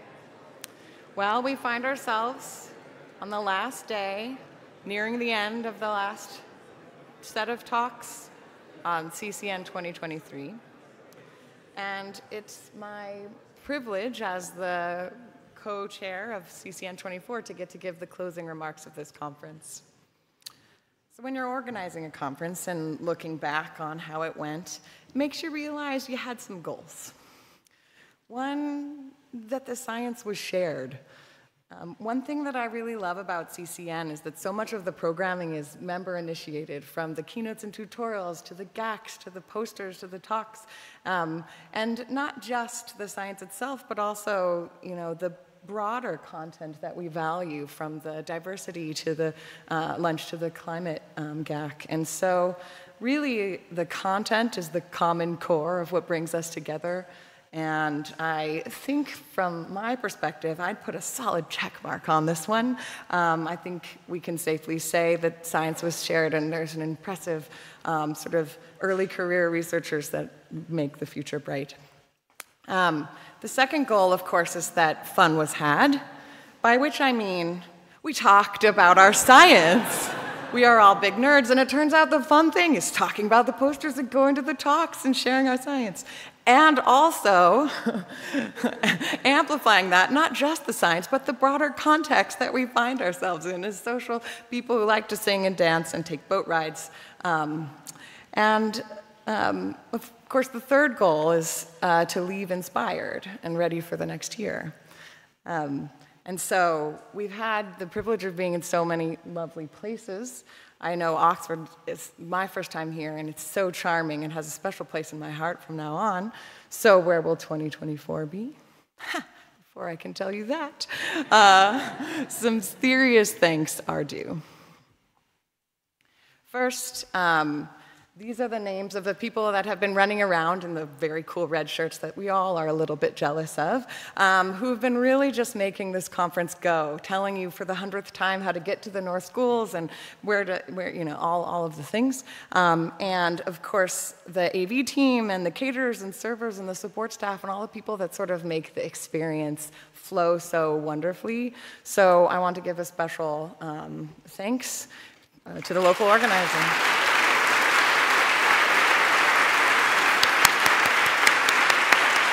Stand up, please, if you're here.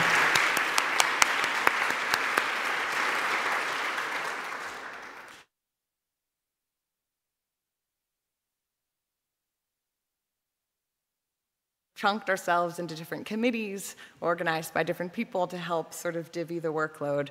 And this is all service-based, and these are the people that have really put a lot of the work leading these different committees. And so I wanted to give a special call out to the CCN committee chairs for making this possible.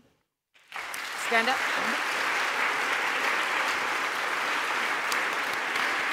You don't have to. And the committees, of course, are populated by other people doing lots of work too, and it's really quite important to acknowledge the whole team of people that really made this happen. And so thanks to the whole CCN 2023 organizing team.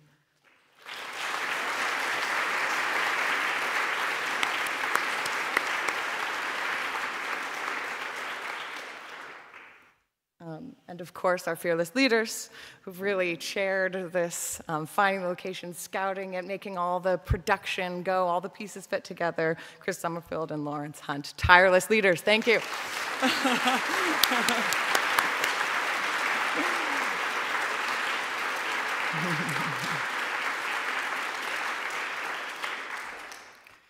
Finally, it's important to acknowledge the CCN 2023 sponsors. The more sponsors, the more people can come, and the easier it makes this, and the more accessible the science. And we want to thank these and keep coming and bring your friends, sponsors, and thank you to the sponsors.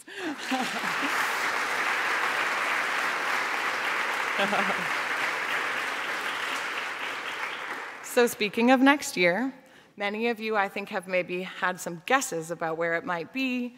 I will give you, I think your priors might lead you in the right direction, but I will now reveal that the next CCN will be in Boston, first week of Boston.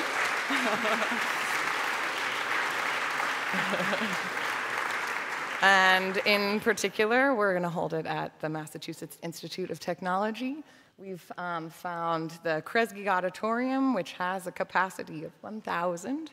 So we're ready for an increasing community as it seems to be happening. And so it will be at MIT Kresge Auditorium and the surrounding Student Center. So CCN 24, organizers so far include myself and Ev, Nicolas Schuck from the program committee, Jan Charest on the technical committee, Kim Stackenfeld on the communications committee, and maybe you. We are going to start sort of filling out the teams and thinking about not just this upcoming year, but the next year. So yeah, as you feel part of the community and tied to it, think about volunteering. There's going to be a post-conference survey and room to volunteer yourself or others, and it's quite fun. So keep that in the back of your mind.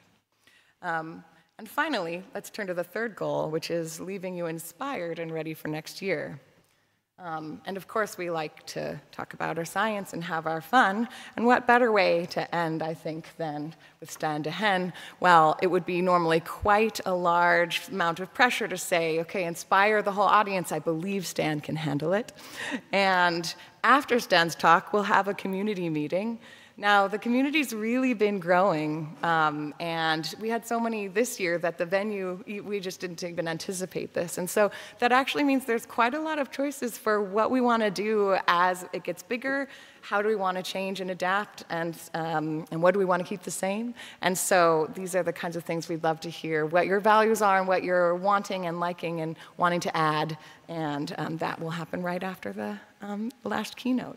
And so, right on time. And without further ado, whoever's introducing Stan Dehaene, please come up. Thank you very much.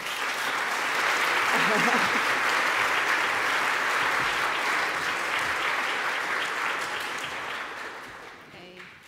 Thank you. So it is my great pleasure to introduce our final keynote speaker of this year's CCN conference, Professor Stanislas Dehaene. So Stan is a professor and chair of experimental cognitive psychology at Collège de France and the director of cognitive neuroimaging unit at Neurospin. His research has touched upon many fundamentally human cognitive capacities such as language, mathematics, and conscious reasoning. And in each of these domains, Stan has made a huge and often paradigm-shifting contribution to the field's understanding of how these processes are implemented in the brain. Stan has received numerous prestigious awards and honors in recognition of his major contributions to cognitive neuroscience, but Stan, I promised that I would keep this short, so I encourage you to look those up. Stan is also the author of several popular science books, including How We Learn, The Number Sense, and Reading in the Brain, exemplifying his major contributions to sharing scientific discovery with the general public. So please join me in giving a warm welcome to Stan Dehaene.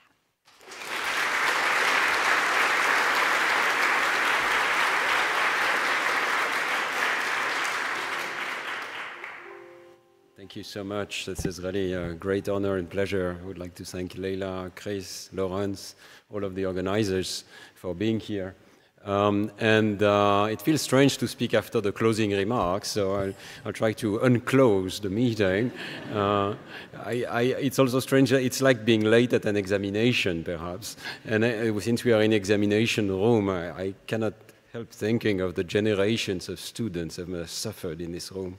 And looking at these clocks, which I think are there purposely to make sure you're sweating. So I will also be looking at these clocks, and I hope you won't be looking too much at these clocks, but we'll try to stay on time.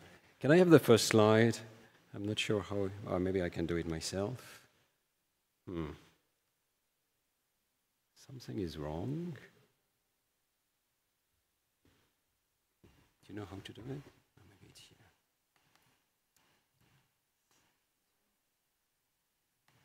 Something is, oh, here we go. Is this working? At least it's working here, but now. Struggling. Here we go. Excellent. All right. So, yeah, I'm very interested in the human brain and what's special about the human brain. I'll try to tell you a little bit about this in this talk. When we think about the specialness of, or singularity, as I like to call it, of the human brain, we often think of language. spoken and later written language. But I want to argue that there are many, many languages in the brain, and that there is a language of math, a language of geometry, which we can see, for instance, if you visit the Lascaux cave in the south of France, you will see these beautiful animal paintings, which are already symbolic and abstracted, but you'll also see this incredible rectangle. Anthropologists know if they see a rectangle, there was a human. No other animal will make this sort of symbolic shapes. Likewise, music is another of these languages that has very long prehistory in humans. These flutes are something like 30,000 years old. And all of these, I would like to argue, are equally singular human languages that make us special and require special hardware, perhaps, in the brain. Now, we think we begin to understand these languages because we have large language models. And Jay McClelland yesterday was showing some enthusiasm about these models, but some moderate enthusiasms. And I think we all have moderate enthusiasm. For instance, there is this paper just out last week showing that large language models can pass some exams. And yet, when you look closely, whenever the questions include math, they have trouble. They are not zero, they don't get such a bad grade, but they have trouble with mathematics. And this is also my experience, and I'll show you several examples of that, to suggest that there is a problem with designing models for the language of mathematics. I just want to entertain you with my discussion with ChatGPT-3 on fractions. I asked ChatGPT, what's larger, 2/4 or 1/2?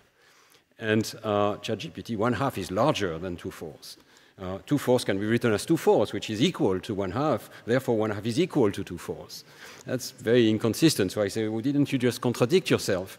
Oh, I apologize. I made a mistake in my previous answer. 2/4 is smaller than 1/2. Are you sure? Yes, I'm sure. 2/4 is equal to 1/2. Since 1/2 is larger than 2/4, it's a complete gibberish, basically.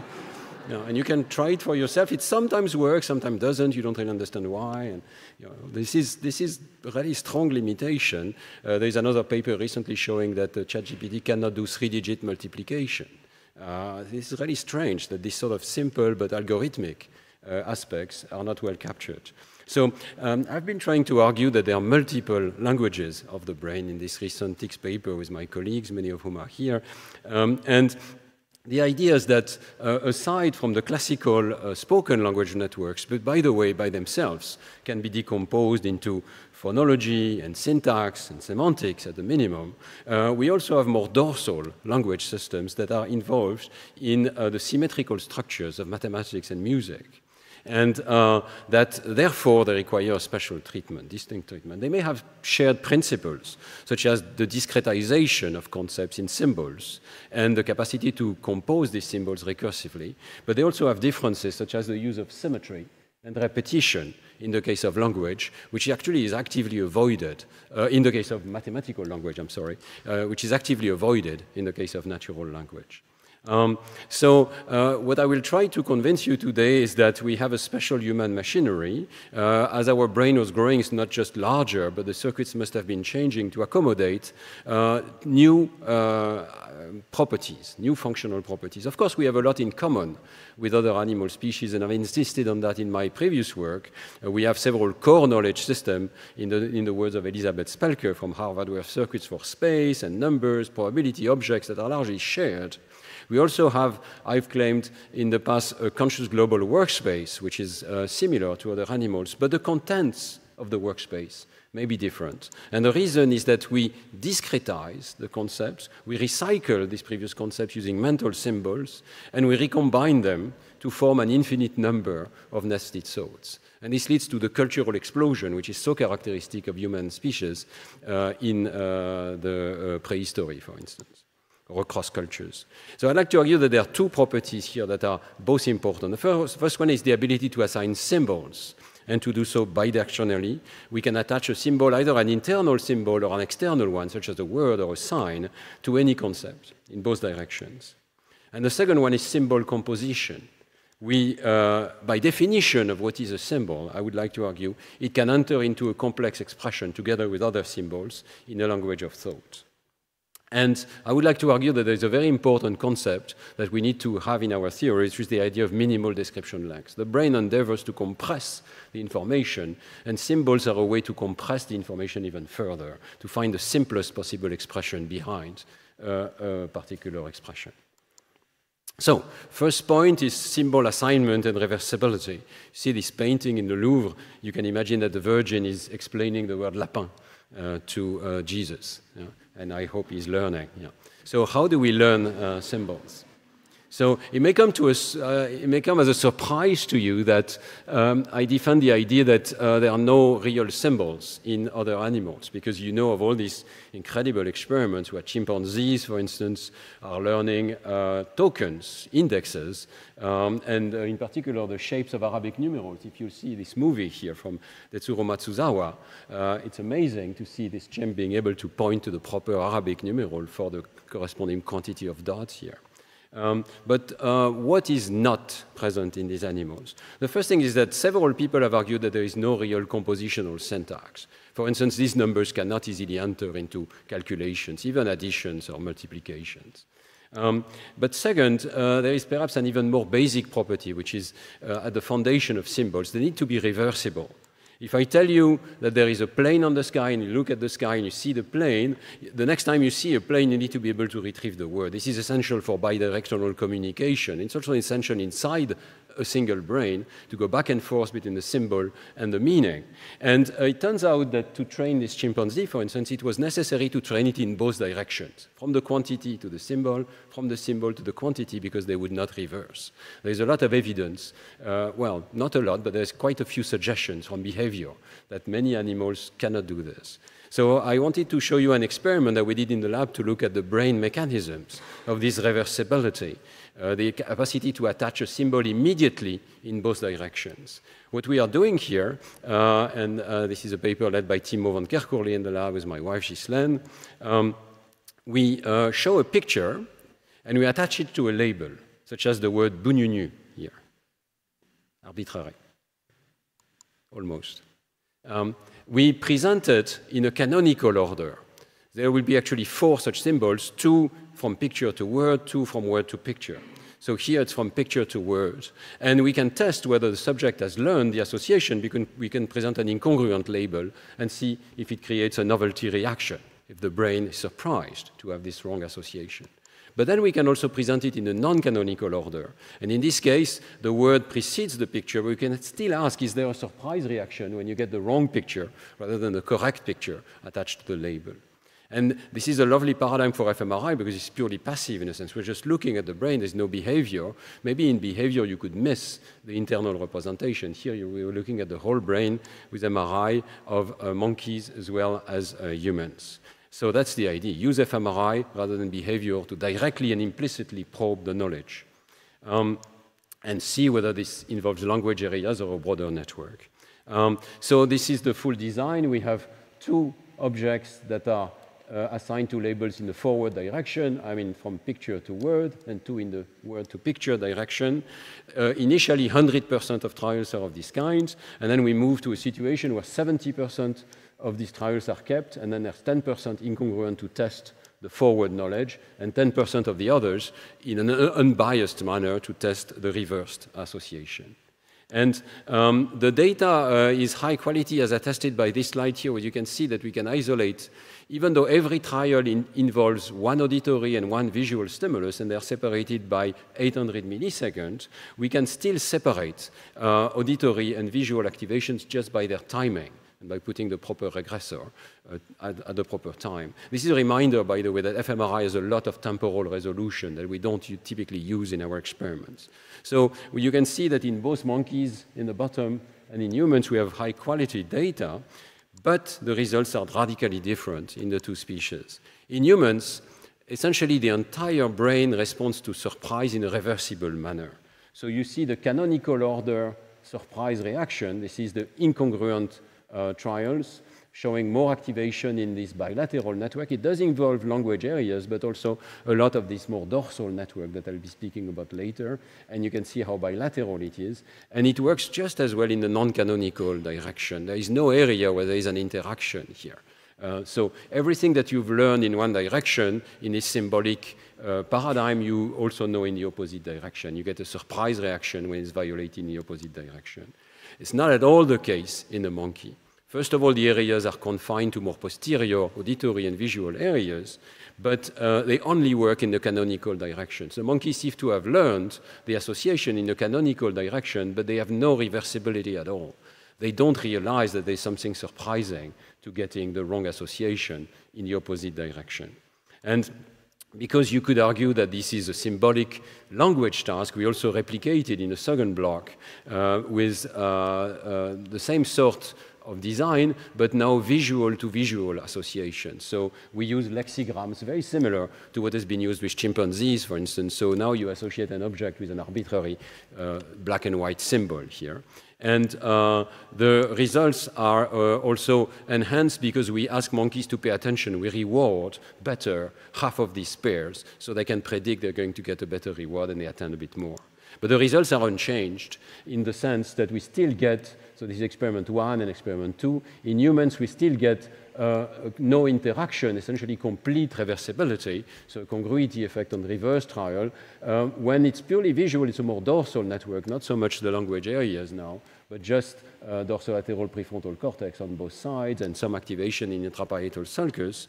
But in a monkey, you get no such reversibility. And it's not just a null effect, it's a positive interaction, showing that the monkeys are really different. Yeah.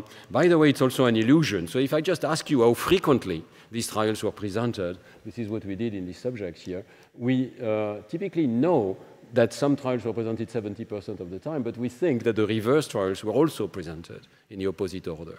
So it's really a sort of illusion. When we deal with symbols, we think that they should be reversible. We don't even see that there is something wrong about it. It's a bit bizarre because if A, then B, if B, there is no obvious conclusion. But when it comes to symbols, you have to have this reversibility. So we think this is one of the key properties that already may be basic enough to distinguish us from other non-human primates. Of course, this needs to be further tested, and it would be nice to have chimpanzee data. My wife, Ghislaine, does have baby data to suggest that this is a very early property, reversibility, which is already present in the first few months of life.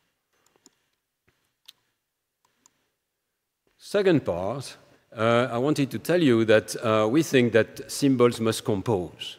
And there's something very particular about humans being able to compose symbols, for instance, to create these beautiful representations of the zigzag or the spiral, or zigzag with an head or with a circle at the end. They are obvious examples of composing geometrical symbols. So we started to think about this with Maria Malric several years ago. How could we find a very, very simple test, a test that even children could pass, and perhaps even monkeys, but that would not involve language, but still would involve this sort of concept of composition in a language of thought. And we came up with a variation of what is called the Corsi blocks, spatial working memory, where you see a sequence and you have to remember what you saw, or even anticipate what's going on. So let me show you this example. You are a little child now, so you see this fish hiding in little ponds. We tested this in preschoolers. And you are going to have to decide where it's going to come next. Okay, so let's try to see this.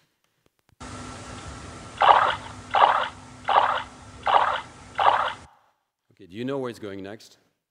I bet you do. Yeah, everybody does. It's going here and here and here. And if it doesn't, you're surprised, even though it's arbitrary, right? And furthermore, it allows you to memorize this sequence very well. So if I just presented you the 8, you would remember it very well. It turns out that this is peculiar to that sequence because it is regular, and we need to account for the sense of regularity of these sequences. We tested a lot of different sequences, including some that are completely irregular here in the sense that they have no geometrical regularity, and then your memory is severely challenged. So it's only because you can compress the information that you can remember it in your memory. But what does it mean to compress?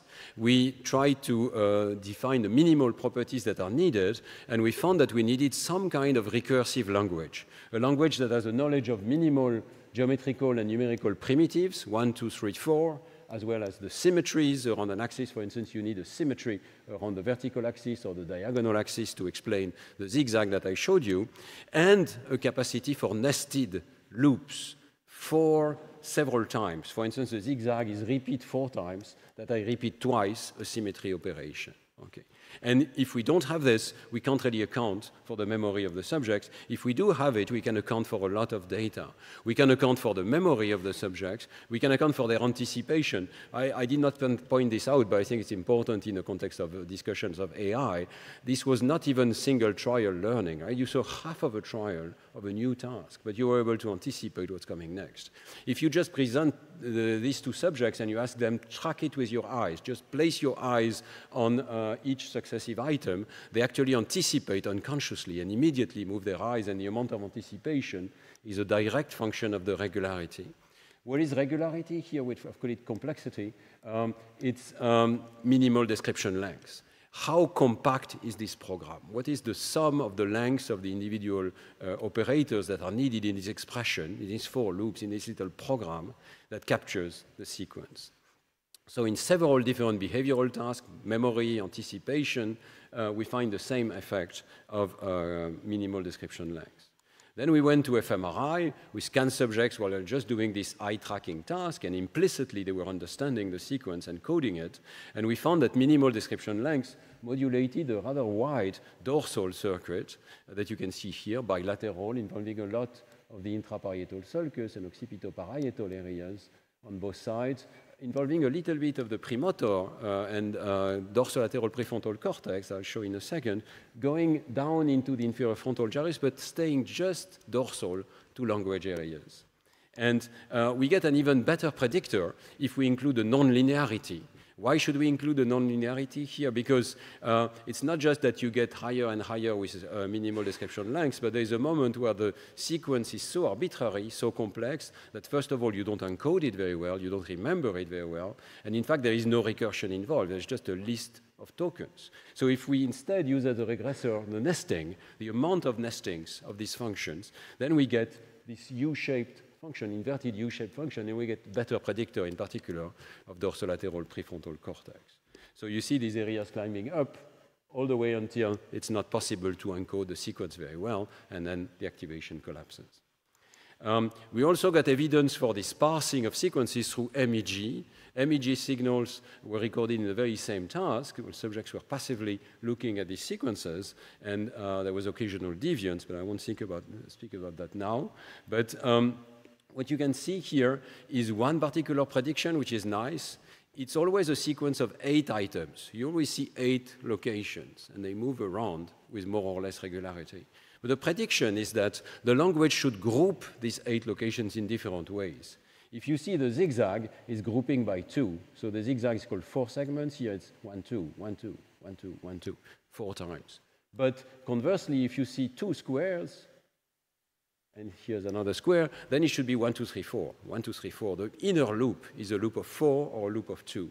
And this makes completely different prediction for the rhythm of brain activity. So down here, what you can see in a sort of schematic manner is we're able to decode the putative indices 1, 2, 1, 2, or 1, 2, 3, 4 from the MEG signals. And we are able to see also in the power spectrum of those signals that there is a peak at the predicted frequency, either the main frequency divided by 2 or the main frequency divided by 4, depending on the predicted groupings of the items. So the Corsi block tries to randomize that, but if you really want to account for human memory, you need to have a sort of internal language that groups the item and does so recursively, makes groups of groups of groups.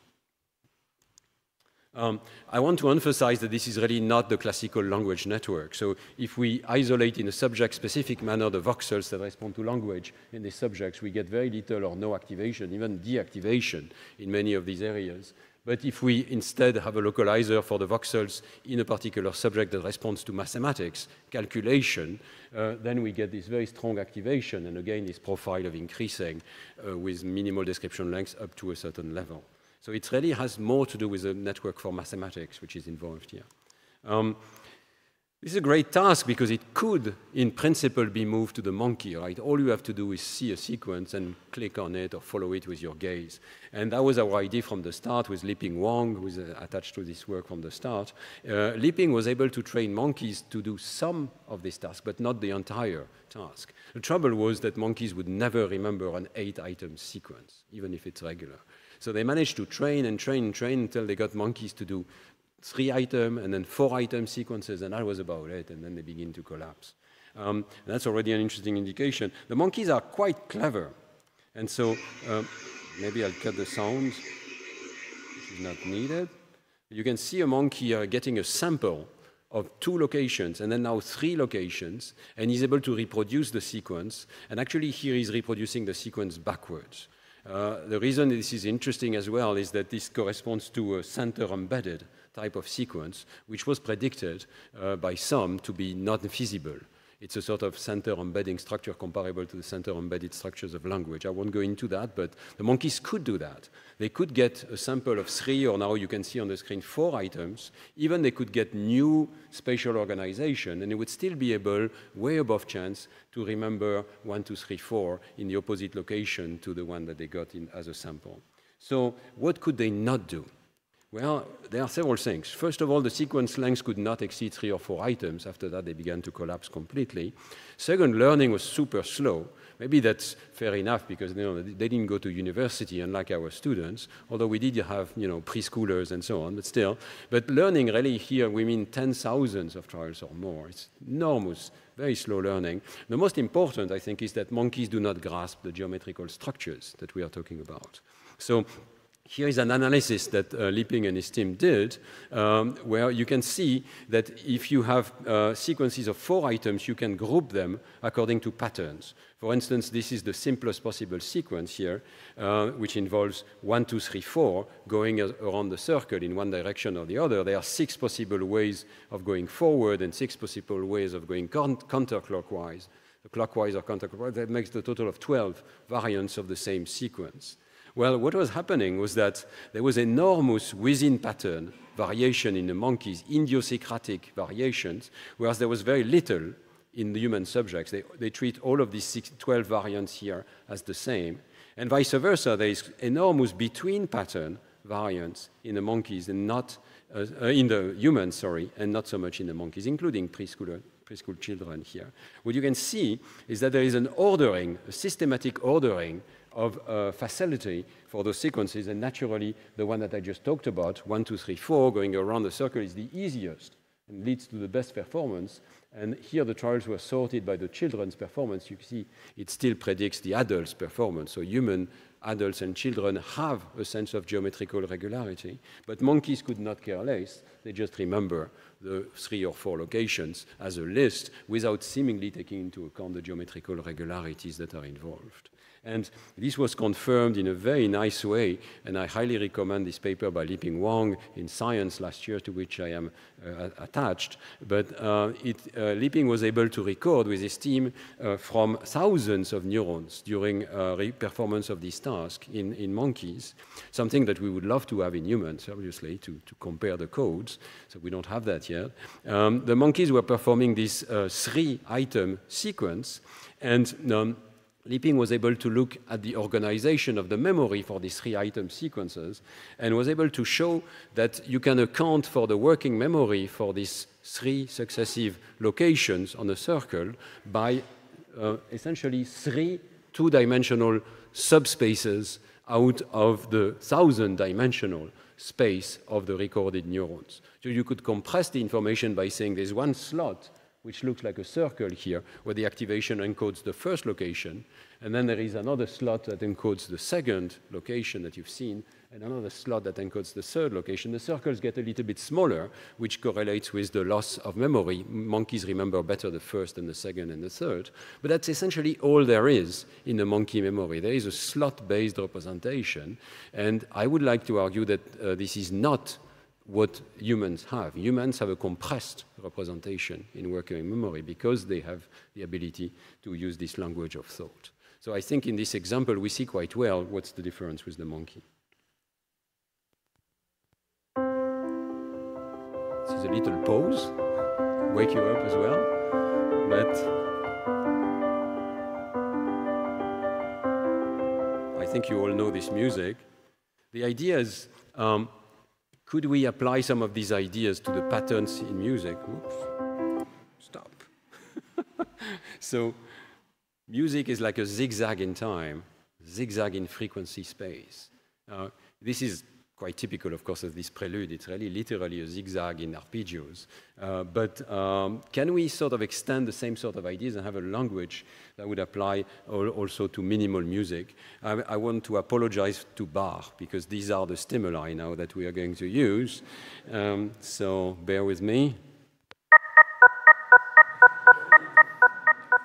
Actually, the computer ate the first stimulus. So let me play this again. See if you can remember it. It's a 16-item sequence. So I'm challenging your working memory right now with 16 items. Should be way above your working memory. But see if you can remember it.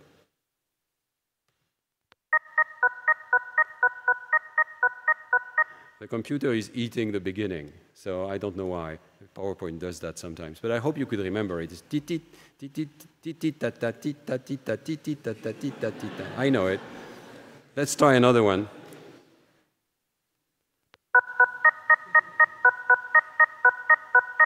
It's really weird when you miss the beginning. It's an interesting experiment, but the computer is eating the first two notes. Let's try the last one. This is a completely random one. Let's see if what you can do. So you are lost, right? So these are the stimuli that we've used, a sample of the stimuli. There are 5 experiments in this paper by Samuel Planton. But the idea is very simple. We are proposing that auditory sequences are a little bit like these spatial sequences. There are only 2 locations here. We can extend it to more. There's only one note and another note. It's a binary language. And the idea is still maybe the same language applies. It's much simpler now because the geometric operations are stay there or move to the next note, right? But in fact, it turns out that we can apply exactly the same language with the same sort of 4 loops. So for instance, what you just heard, what I was trying to make you hear is 2 pairs followed by 4 alternations and the whole thing repeated twice. So that's a nesting of multiple loops of repetition and alternations. And our idea was maybe the same exact language will manage to explain what happens in working memory for auditory sequences. So it worked. It even worked also when the sequences were visual.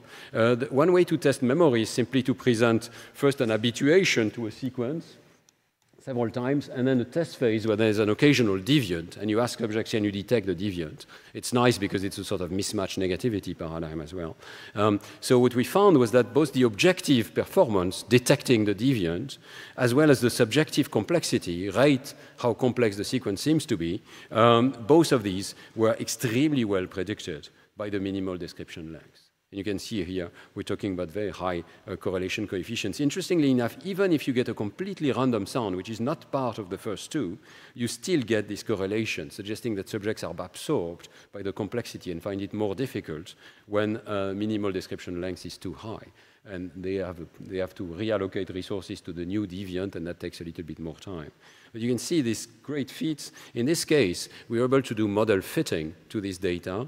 And so you can see here 8 different model fits and comparisons on the right using the AIC criterion. Several of these are well known. For instance, you might think that sequences can just be compressed by Lempel-Ziff or by entropy. The measure would be entropy and so on and so forth. It turns out that the model of language of thought, complexity, is better. And in fact, we found that we can tweak the model a little bit to get it a bit better. It has to respect the chunks in the start. So if there is a group of 3 identical items, don't break them. The human brain doesn't seem to be able to break them and find an even more regular structure. That's a small variant, but basically, this is showing that we have a pretty good handle on what drives complexity here. And then, of course, we went to fMRI and MEG. So in fMRI, first of all, we designed these different sequences here. You can see that the idea is that we start with very simple regularities, just repeat the same note, and alternation, which could be learned by a non-linguistic model, just by transition probabilities, like we think is driving the mismatch negativity in its earlier stages. But then we have more complex sequences that require chunking, like 2 pairs, just pairs, AABB, AABB, or more complex ones that require nested structures, such as AABB, ABAB, which I made you listen to too many times already.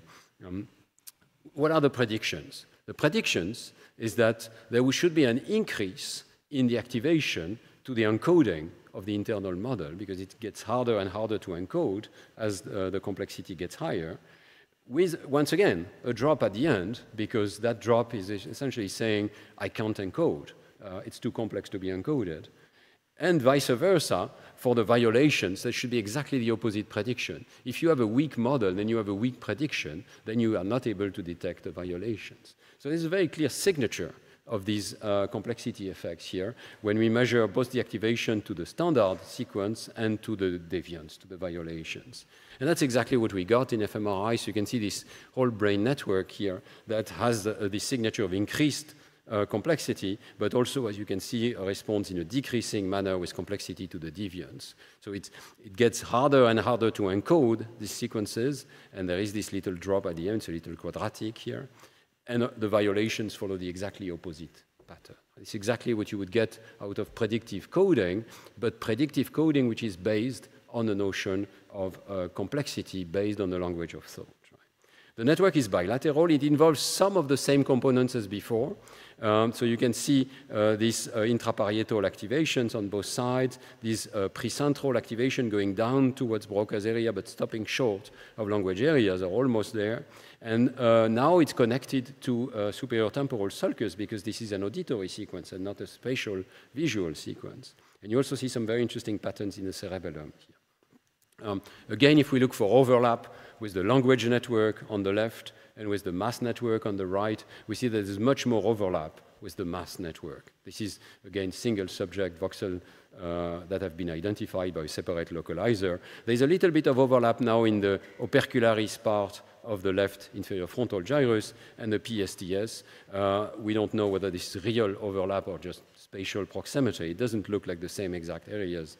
But the overlap with the mathematics region is really striking and makes sense because we are postulating that there is numbers and loops involved. We also did the same experiments in MEG, and of course MEG is much better because in fMRI we were treating one sequence of 16 items, 3 seconds as just one stimulus. With MEG we can see every single of the tones and ask whether there is a violation or not. So the first thing that we see is that the activation to the standard tones in a standard sequence, the one that are predicted, there is more and more activation for the more and more complex sequences. And you can see this ordering here, which is quite systematic. So that's the model part. The model encoding is more and more difficult to encode the tones when complexity is high. Vice versa, when there is a violation, this is a decoder for the presence of a violation. We can decode the presence of violations, but we can decode it earlier and faster and better when the sequence is more regular. And you can see again this monotonic effect in the opposite direction as to the standards. And because we have a decoder, we can apply it to the entire sequence. So you can see now these 7 different sequences that we're testing in MEG.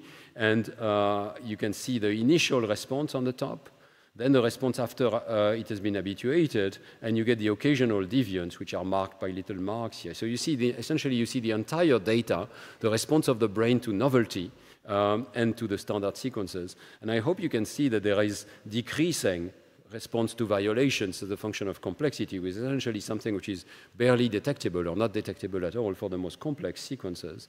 But also that in some of the most interesting sequences, like this one which is pairs plus alternate, the one you heard so many times, beep, beep, boop, boop, beep, boop, beep, boop, okay, repeated twice.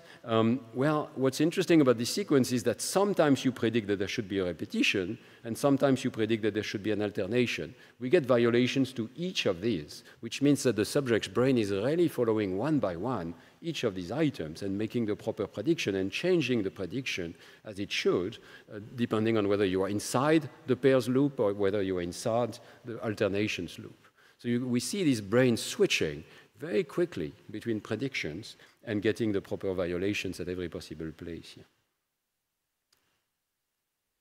So what I've told you so far is that when it comes to sequence processing, whether it's visual, spatial sequences or sort of musical, barely musical sequences, we can get a good description with the language of thought. But I want to go back to Lascaux, or to some of these geometrical designs and ask, can we also explain the human propensity for geometrical shapes with the same sort of logic?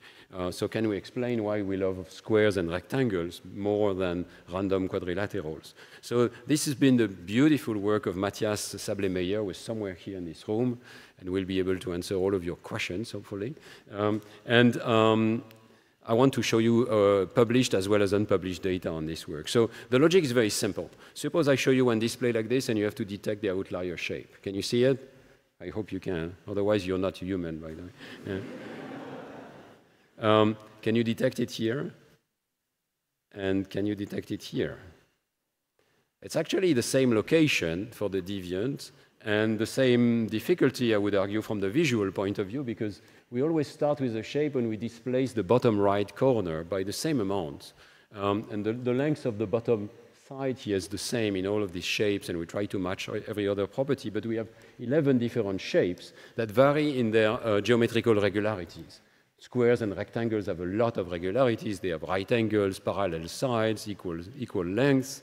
And as we move across this list, we have fewer and fewer regularities.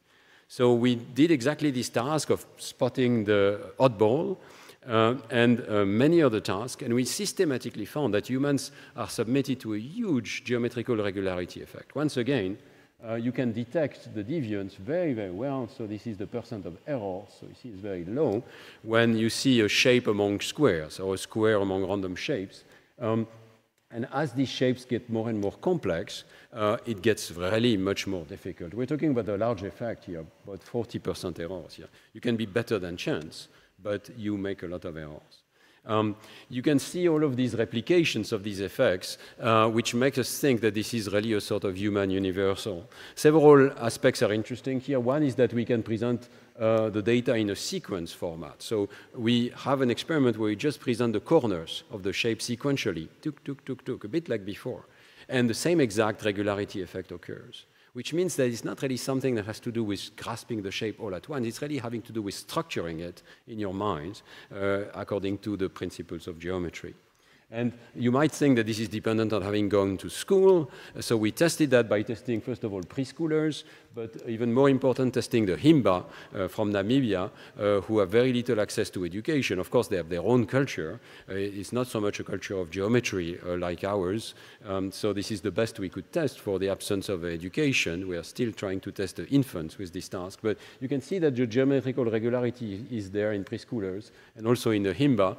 The data is a little bit noisy, or looks noisy. I'll come back to that in a second. But really, everybody has a geometrical regularity effect. The question, of course, is would non-human primates have it as well? After all, it's just a square. Surely they can see a square, right? So we are very lucky to collaborate with Joël Fagot in the south of France.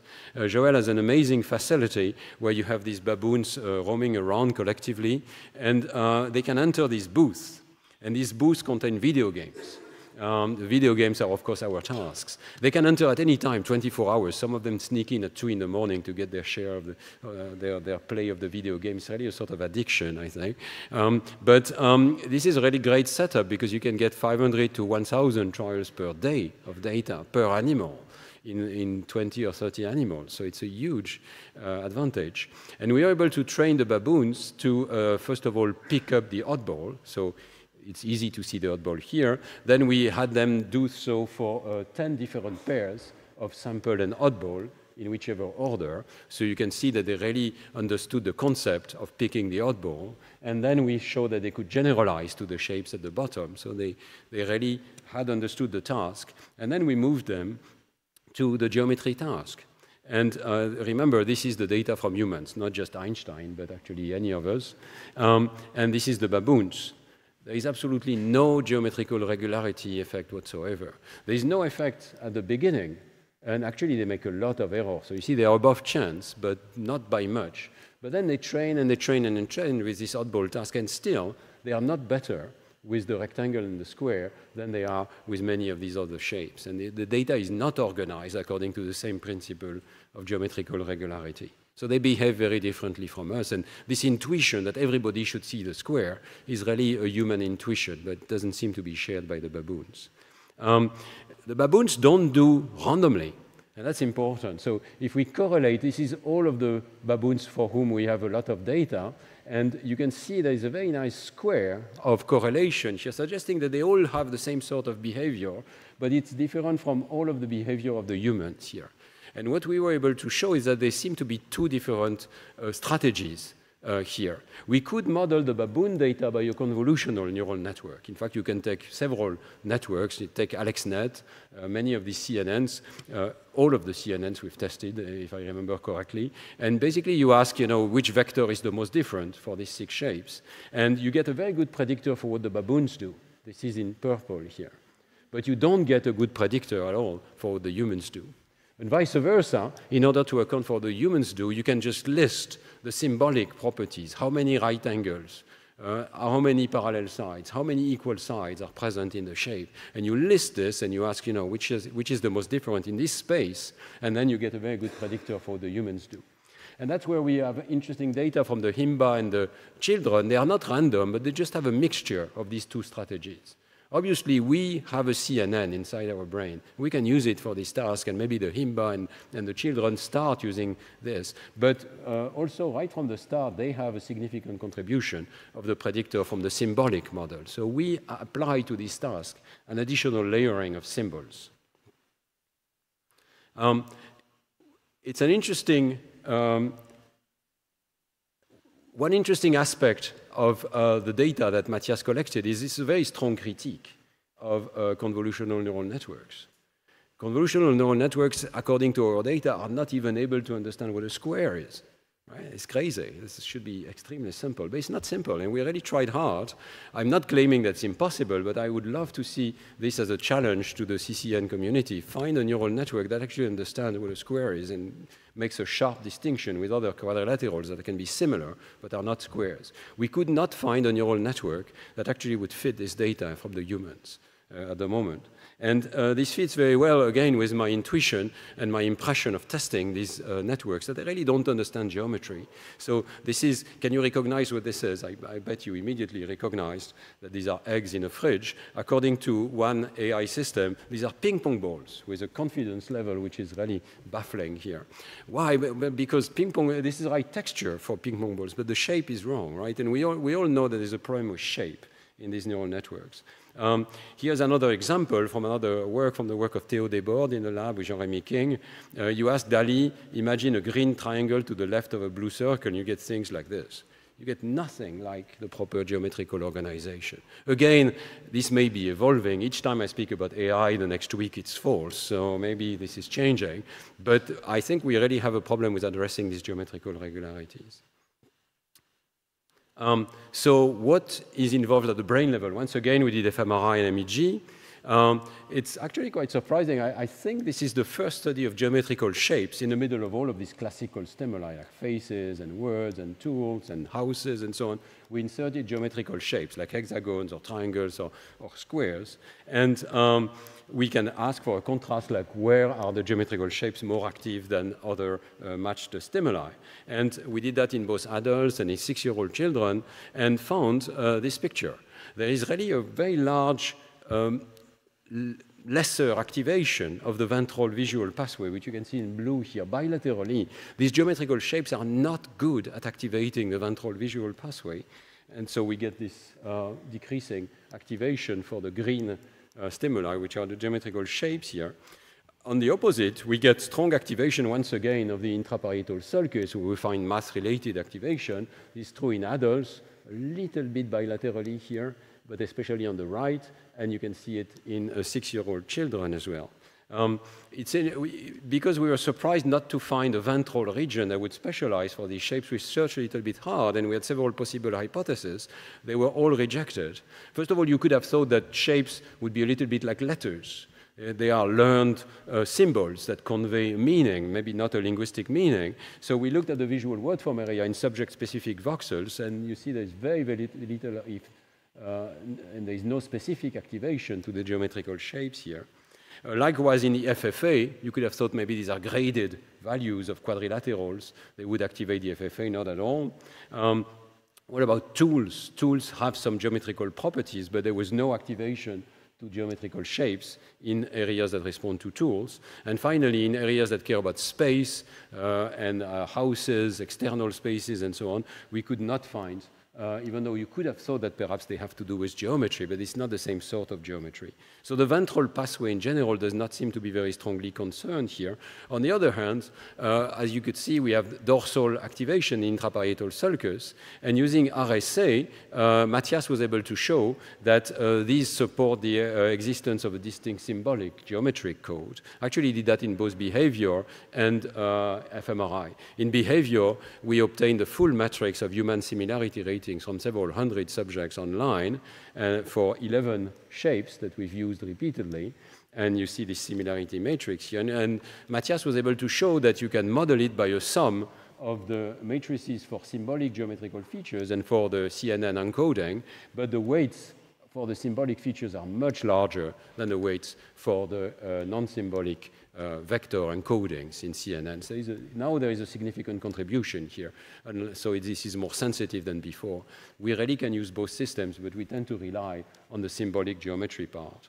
And then Matthias was able to do that in fMRI, again, Searchlight RSA, and you can see that the activation is dominated by RSA based on geometric features, which is in orange here. And there is a little bit of occipital, lateral occipital bilateral activation related, whose matrix is related to CNN encoding. So basically, yes, we have CNNs, they contribute to our encoding of shapes, but we go way beyond that because we are humans, we use our dorsal mathematics system and we encode them in a more discrete manner. Matthias was also able to record MEG signals in Neurospin. And in this case, I like the MEG experiment because it's just passive. You're just looking at these shapes. You get bombarded by shapes. And there is an occasional deviant, once again, to keep you interested and active. And so this is the response to the deviants. You see very, very clearly a purely linear organization, or almost purely linear organization of the response to the deviants as a function of the complexity. So you get a strong response to the square and rectangle deviants, and smaller responses to the less regular deviants.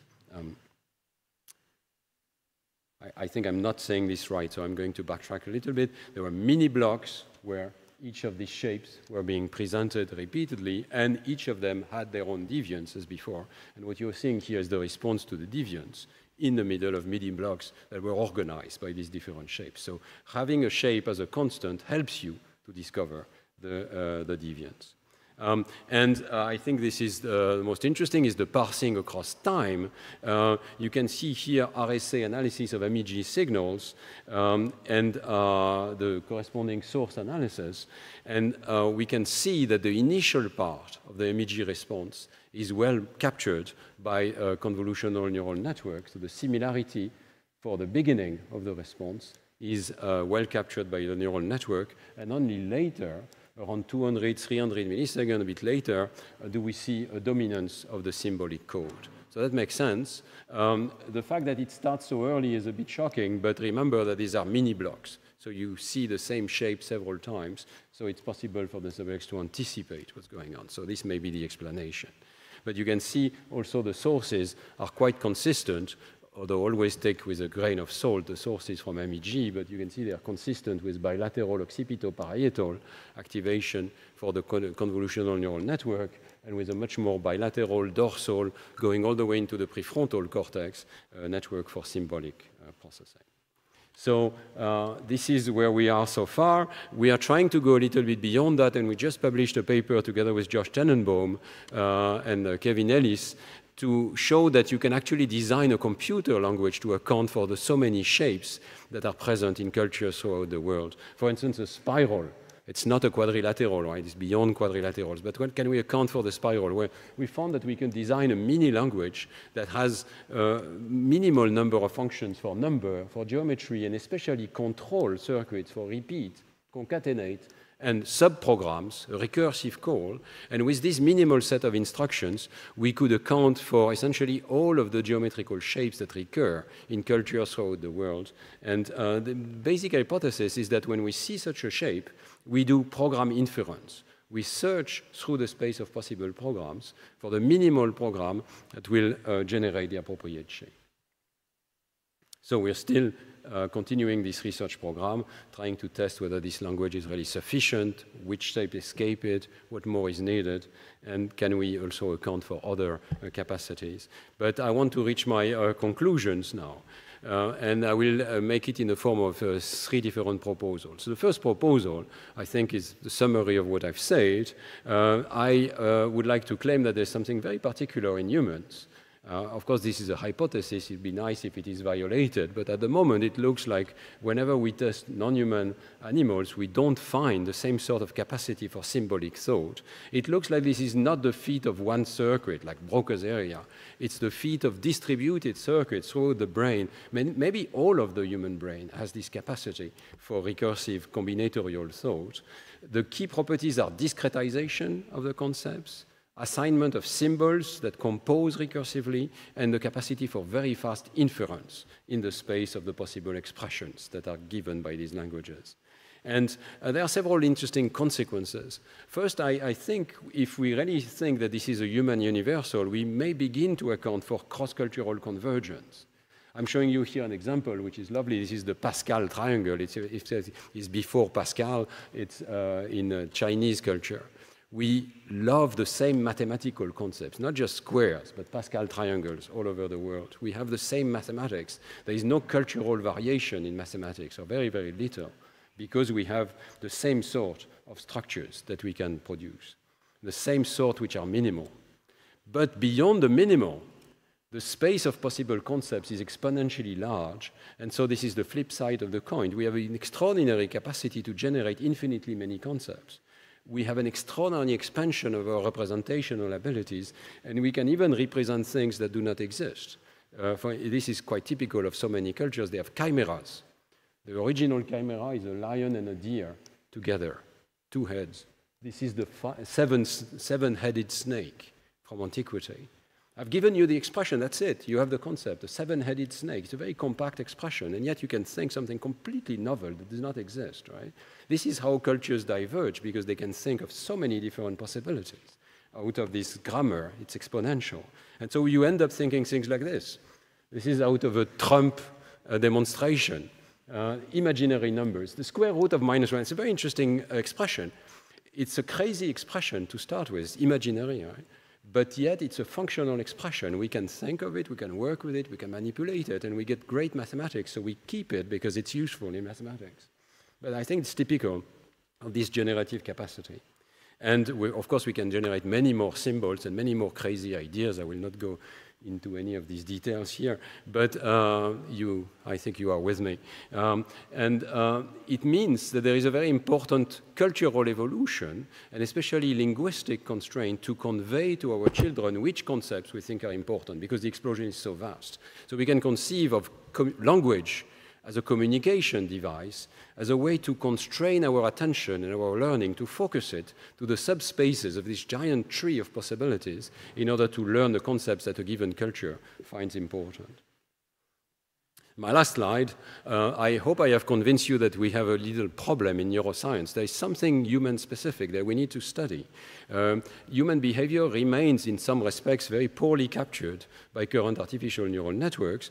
Key ingredients are missing, if I'm correct. And I do not mean that there will not be a neural network that captures it. I think there will be, and Yoshua Bengio, for instance, making strong efforts to have symbolic neural networks. I believe that psychology is a first approximation of the dynamics of neural networks. So we will find neural networks, but we have to make a special effort to find these neural codes that may be specific to humans. And so I am trying to actively collaborate with people who have access to the neural data in human subjects. We really need neural population responses during the processing of some of these symbolic languages in order to see this putatively particular code of the human brain. With that, I will close. I'm showing you some of the faces of the people who did this work over the years, and especially I would like to single out Matthias Sable-Meyer, who is here, and Liping Wang, who did this wonderful monkey work. And thank you very much for your attention.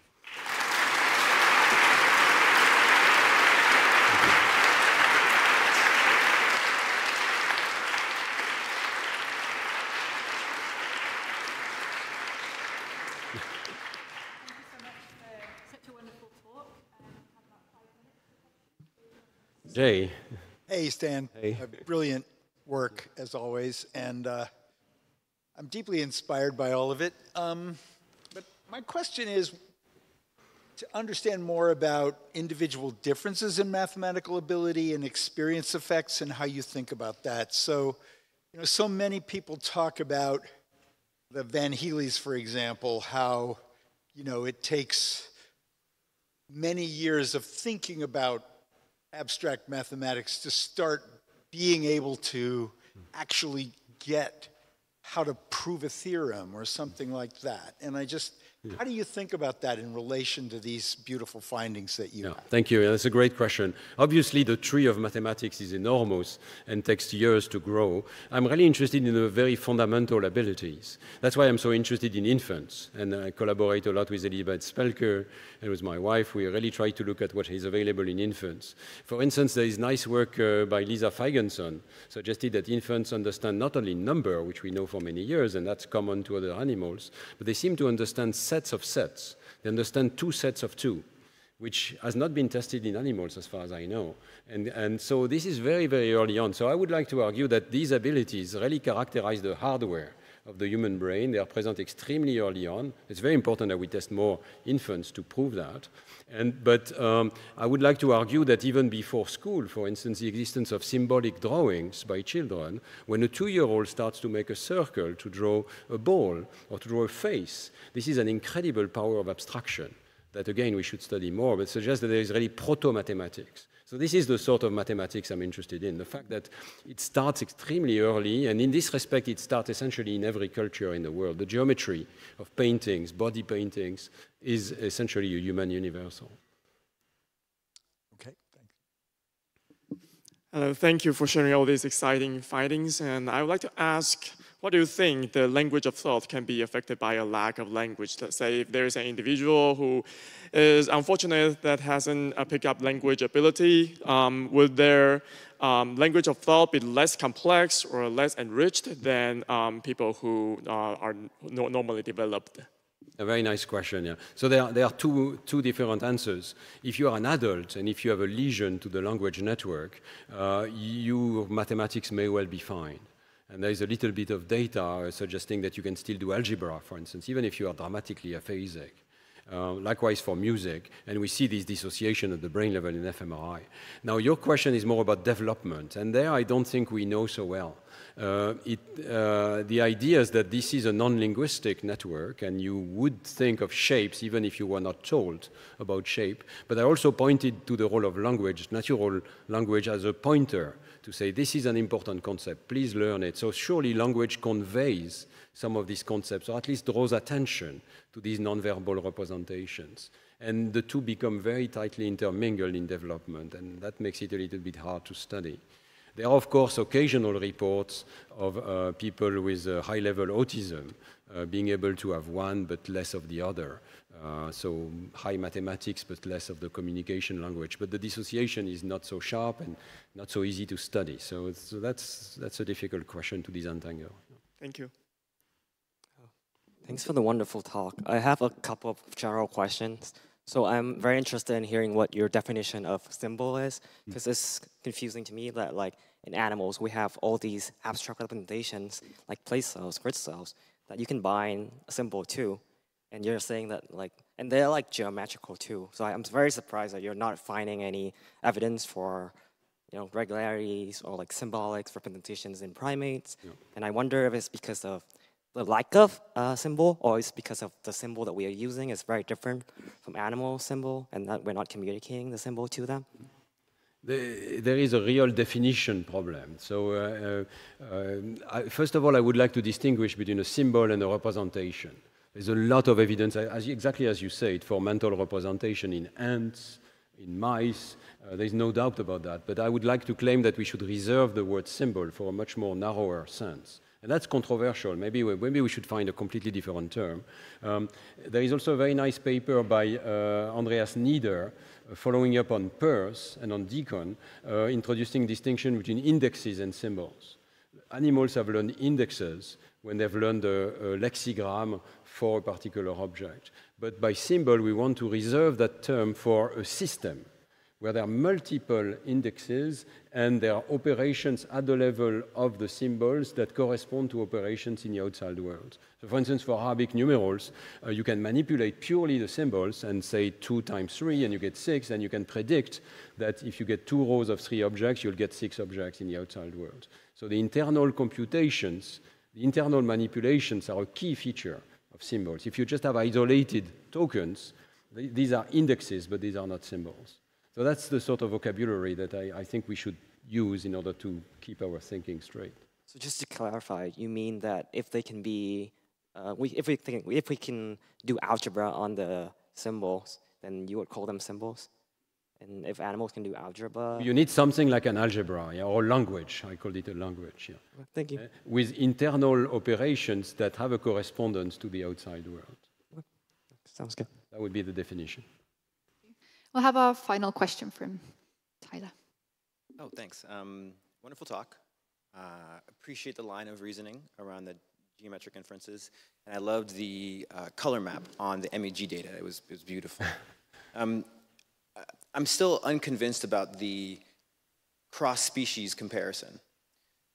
As many of us know who try to compare, for example, humans and computational models, ensuring that both systems are trying to solve the same problem is actually really challenging. Yeah. I'm sure there's a lot of things that you've done to ensure that the humans, for example, and the monkeys are trying to solve the same task. And I was curious if you could talk us through some of what those steps might be. For example, you might imagine that if monkeys are trying simply to maximize use reward, and there's a challenging trial, they're just going to choose randomly, skip on to the next trial as fast as possible so that they can maximize use reward and minimize cognitive effort. I'm sure you've thought through these things. For those of us who are interested in formal model comparison between humans and computational systems, it's often useful to hear how you might compare humans to other animals because a lot of these same challenges are present. Yeah, no, it's a wonderful question, and I wish I had a thorough answer to all of that. There is something completely unfair in doing fMRI of human students versus poor monkeys that have had no education and are stuck in the lab. As you said, we try to compensate for that by giving them more training. So in the monkey fMRI experiment, there was a lot more training in the monkeys. That didn't change anything. There is the notion of reward, but you're right, this could be biasing them in the wrong direction. I think it's very well controlled in Yiping Wang's experiments, where the monkeys are super motivated to get the full sequence right. And if they could compress these 4 items by saying, it's 2 by 2 or something like that, then they would do it. And in fact, we should stay tuned because Liping is continuing this work, of course. This was 2-photon imaging, and first of all, he's getting electrophysiology data, which is going to be incredible because you can track each of the individual items much more finely through time. But he's also showing that monkeys do grasp eventually some of these regularities. So, for instance, they do compress the 1, 2, 3, 4 sequence eventually. I think the point still is that they don't do so spontaneously, and we do. Thank you. Thanks, Stan, again. Thank you so much. Thank you.